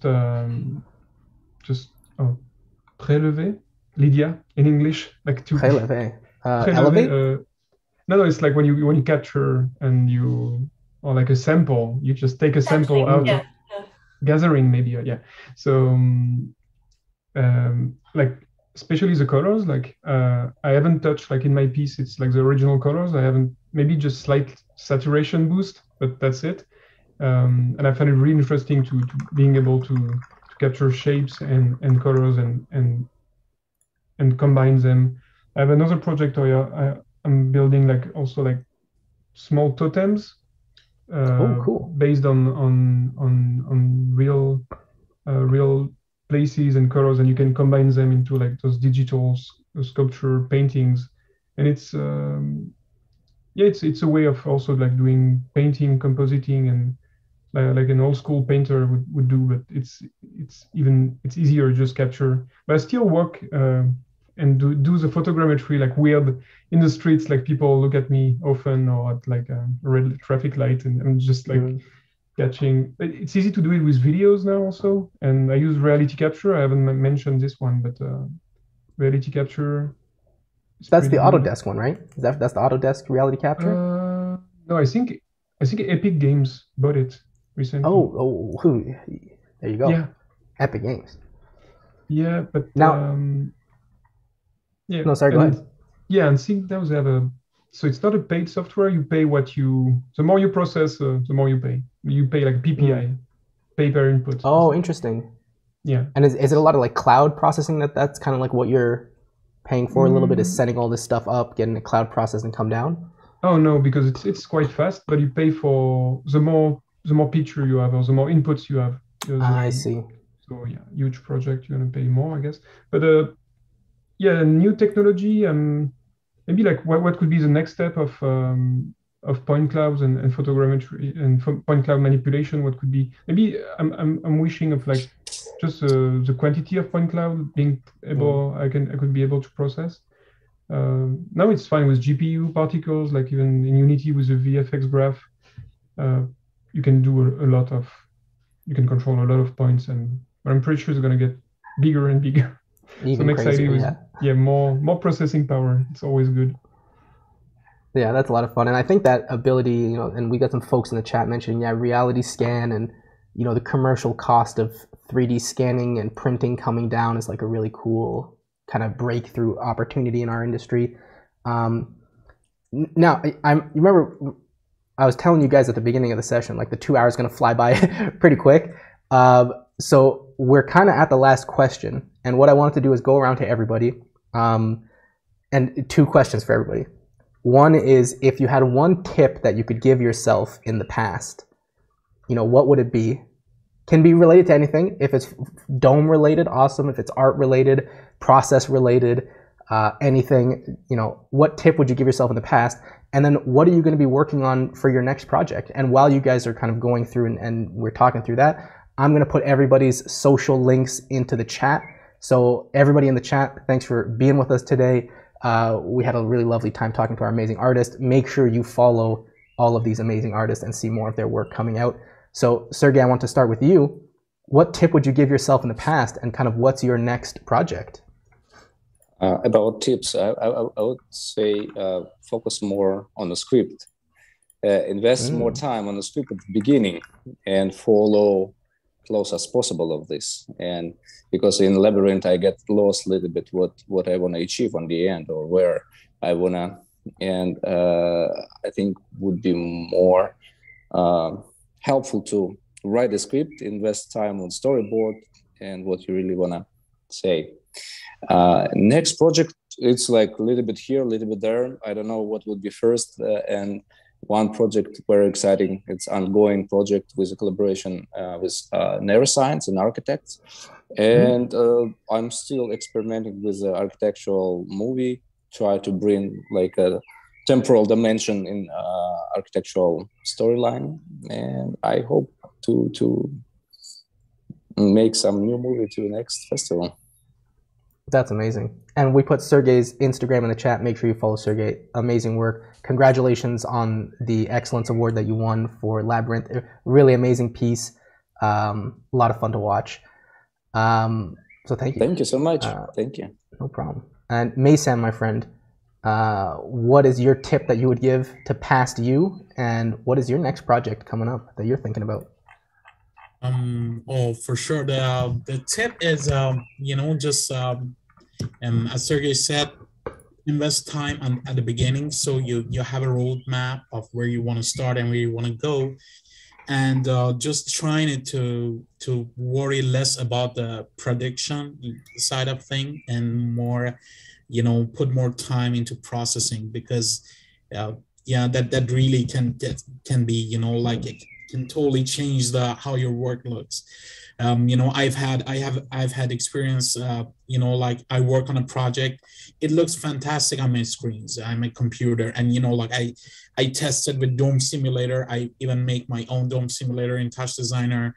I tested it looks fantastic, but like it goes to the dome, and each dome basically, it depends, but a lot of domes, their projection systems are different. Some they have a central, like a fisheye projector. Some of them are, they come with multiple projectors that they can, kind of overlap and kind of fill a whole screen.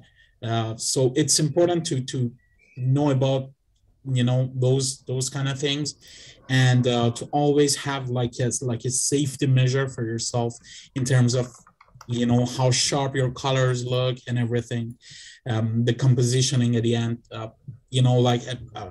this is one tip I give to myself.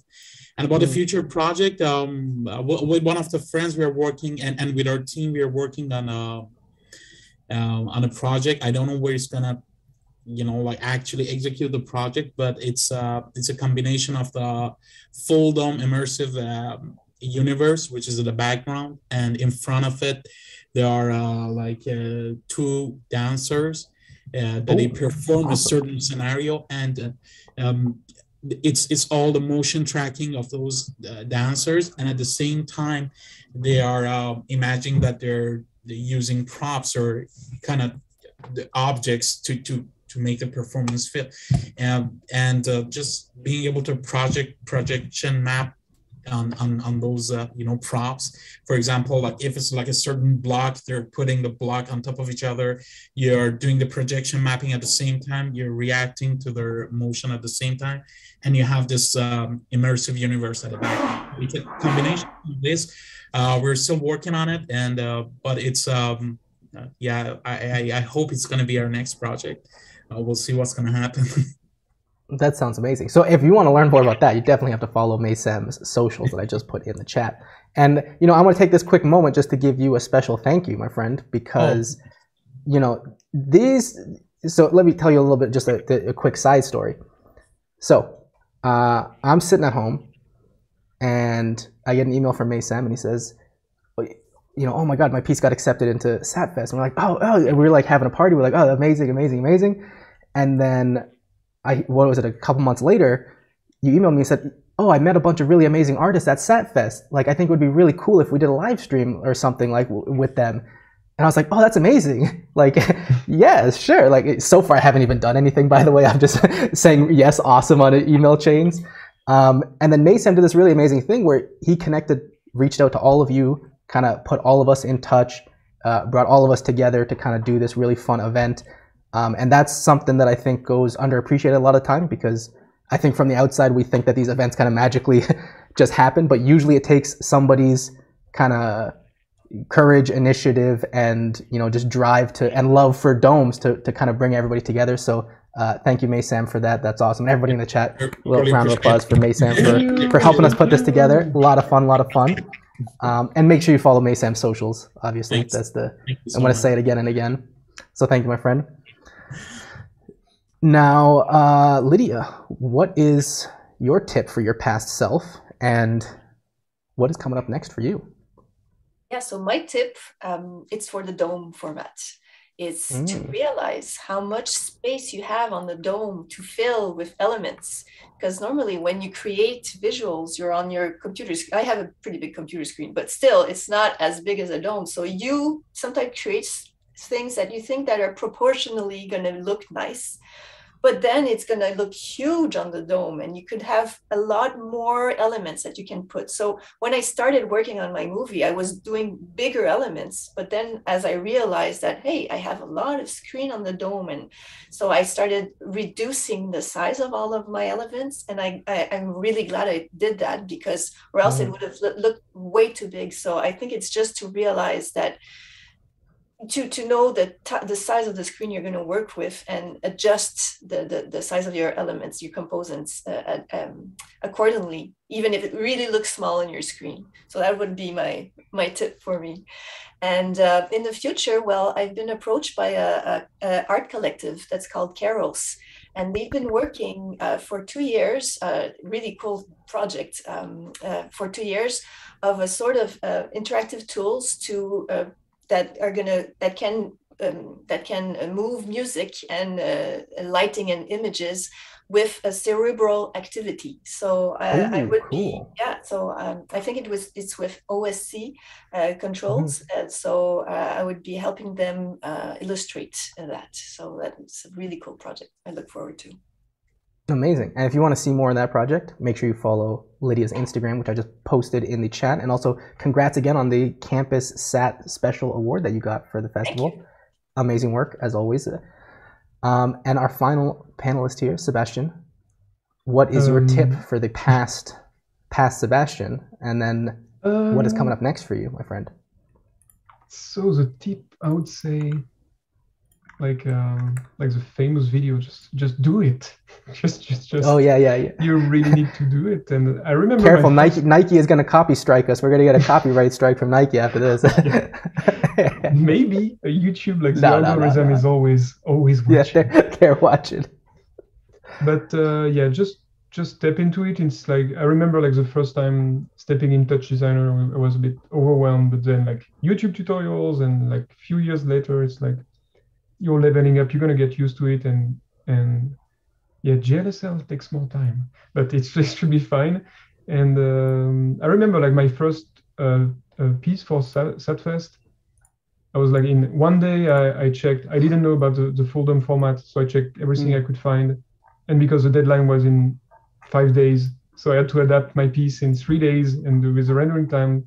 And I remember, and I've done it, and I've been selected, and it was great. But it took me 1 week, and I learned a lot in just a few days. And it's just when you understand the pipeline and the actual space, what it means, and if you have a little knowledge of real-time engine, you will find bridges and knowledge bridges between many software. You still need like a basic knowledge of what like a 3D our 3D world or need to be built, but all the camera things, it's just like it will be fine.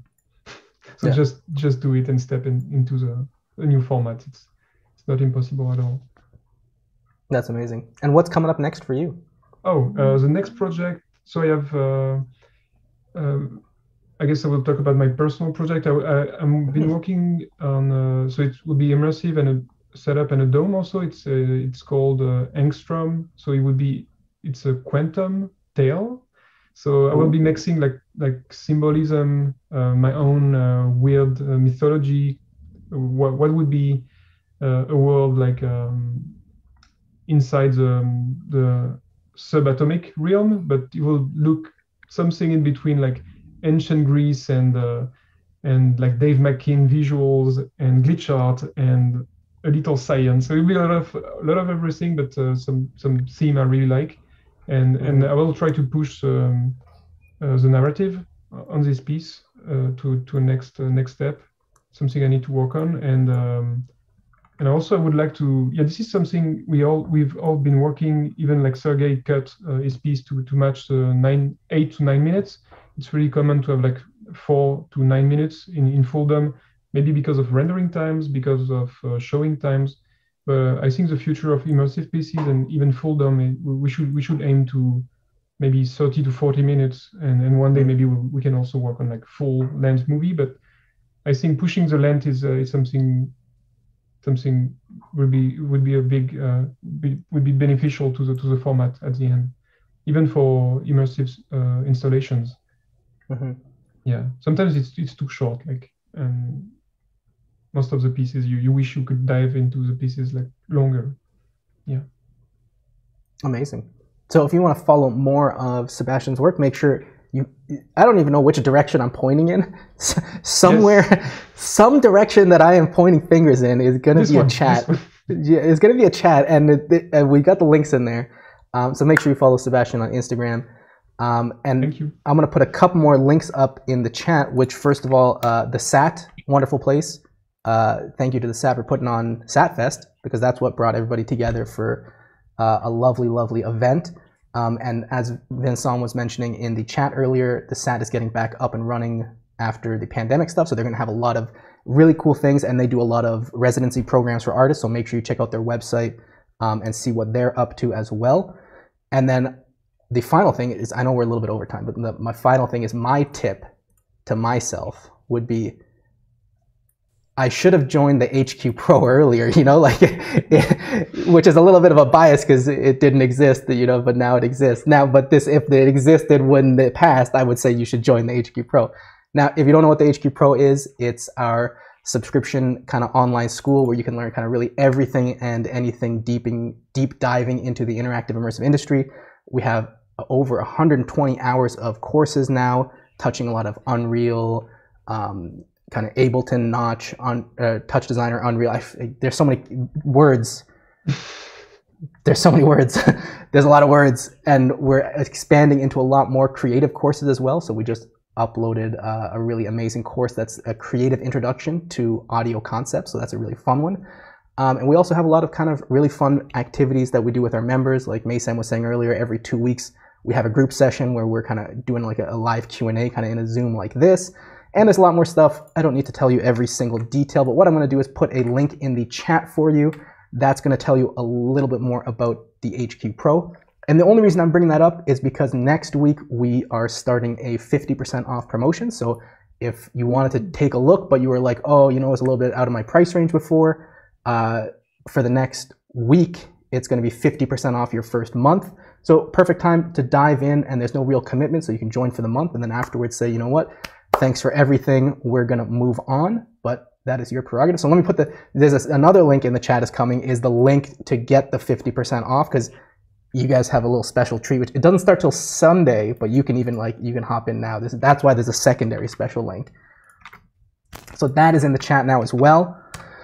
And then the final thing, the SAT's Instagram I got here. Let me put that in the chat. I mean, you know, where's this good? The chat's going to be more links than anything else, but with that said, thank you everybody for joining us. So a big round of applause for our artists. All of your works were really amazing. It was a lot of fun for me to kind of watch the different trailers and pieces and then kind of put together how we were going to talk about all of them. Thank you to the folks in the chat and the viewers for watching. A lot of fun to see everybody again. We haven't done a live stream in a little bit, but we're going to start doing more of them coming soon. So make sure you hit the appropriate platform symbolism of following. I don't, you know, sometimes it's a like, sometimes it's a love, sometimes it's a follow. I don't even know half what the buttons are, but whichever one it is, make sure you hit it. Oh, and thank you, Sat. Sat is in the chat. Thank you, Sat, for putting the Instagram down there. Let me throw it back here as well. I think I copied and pasted in my rush. I copied and pasted the wrong link. So with that said, thank you everybody for joining us, and we'll see you in the next live stream. Thank you. Thank you. Bye-bye.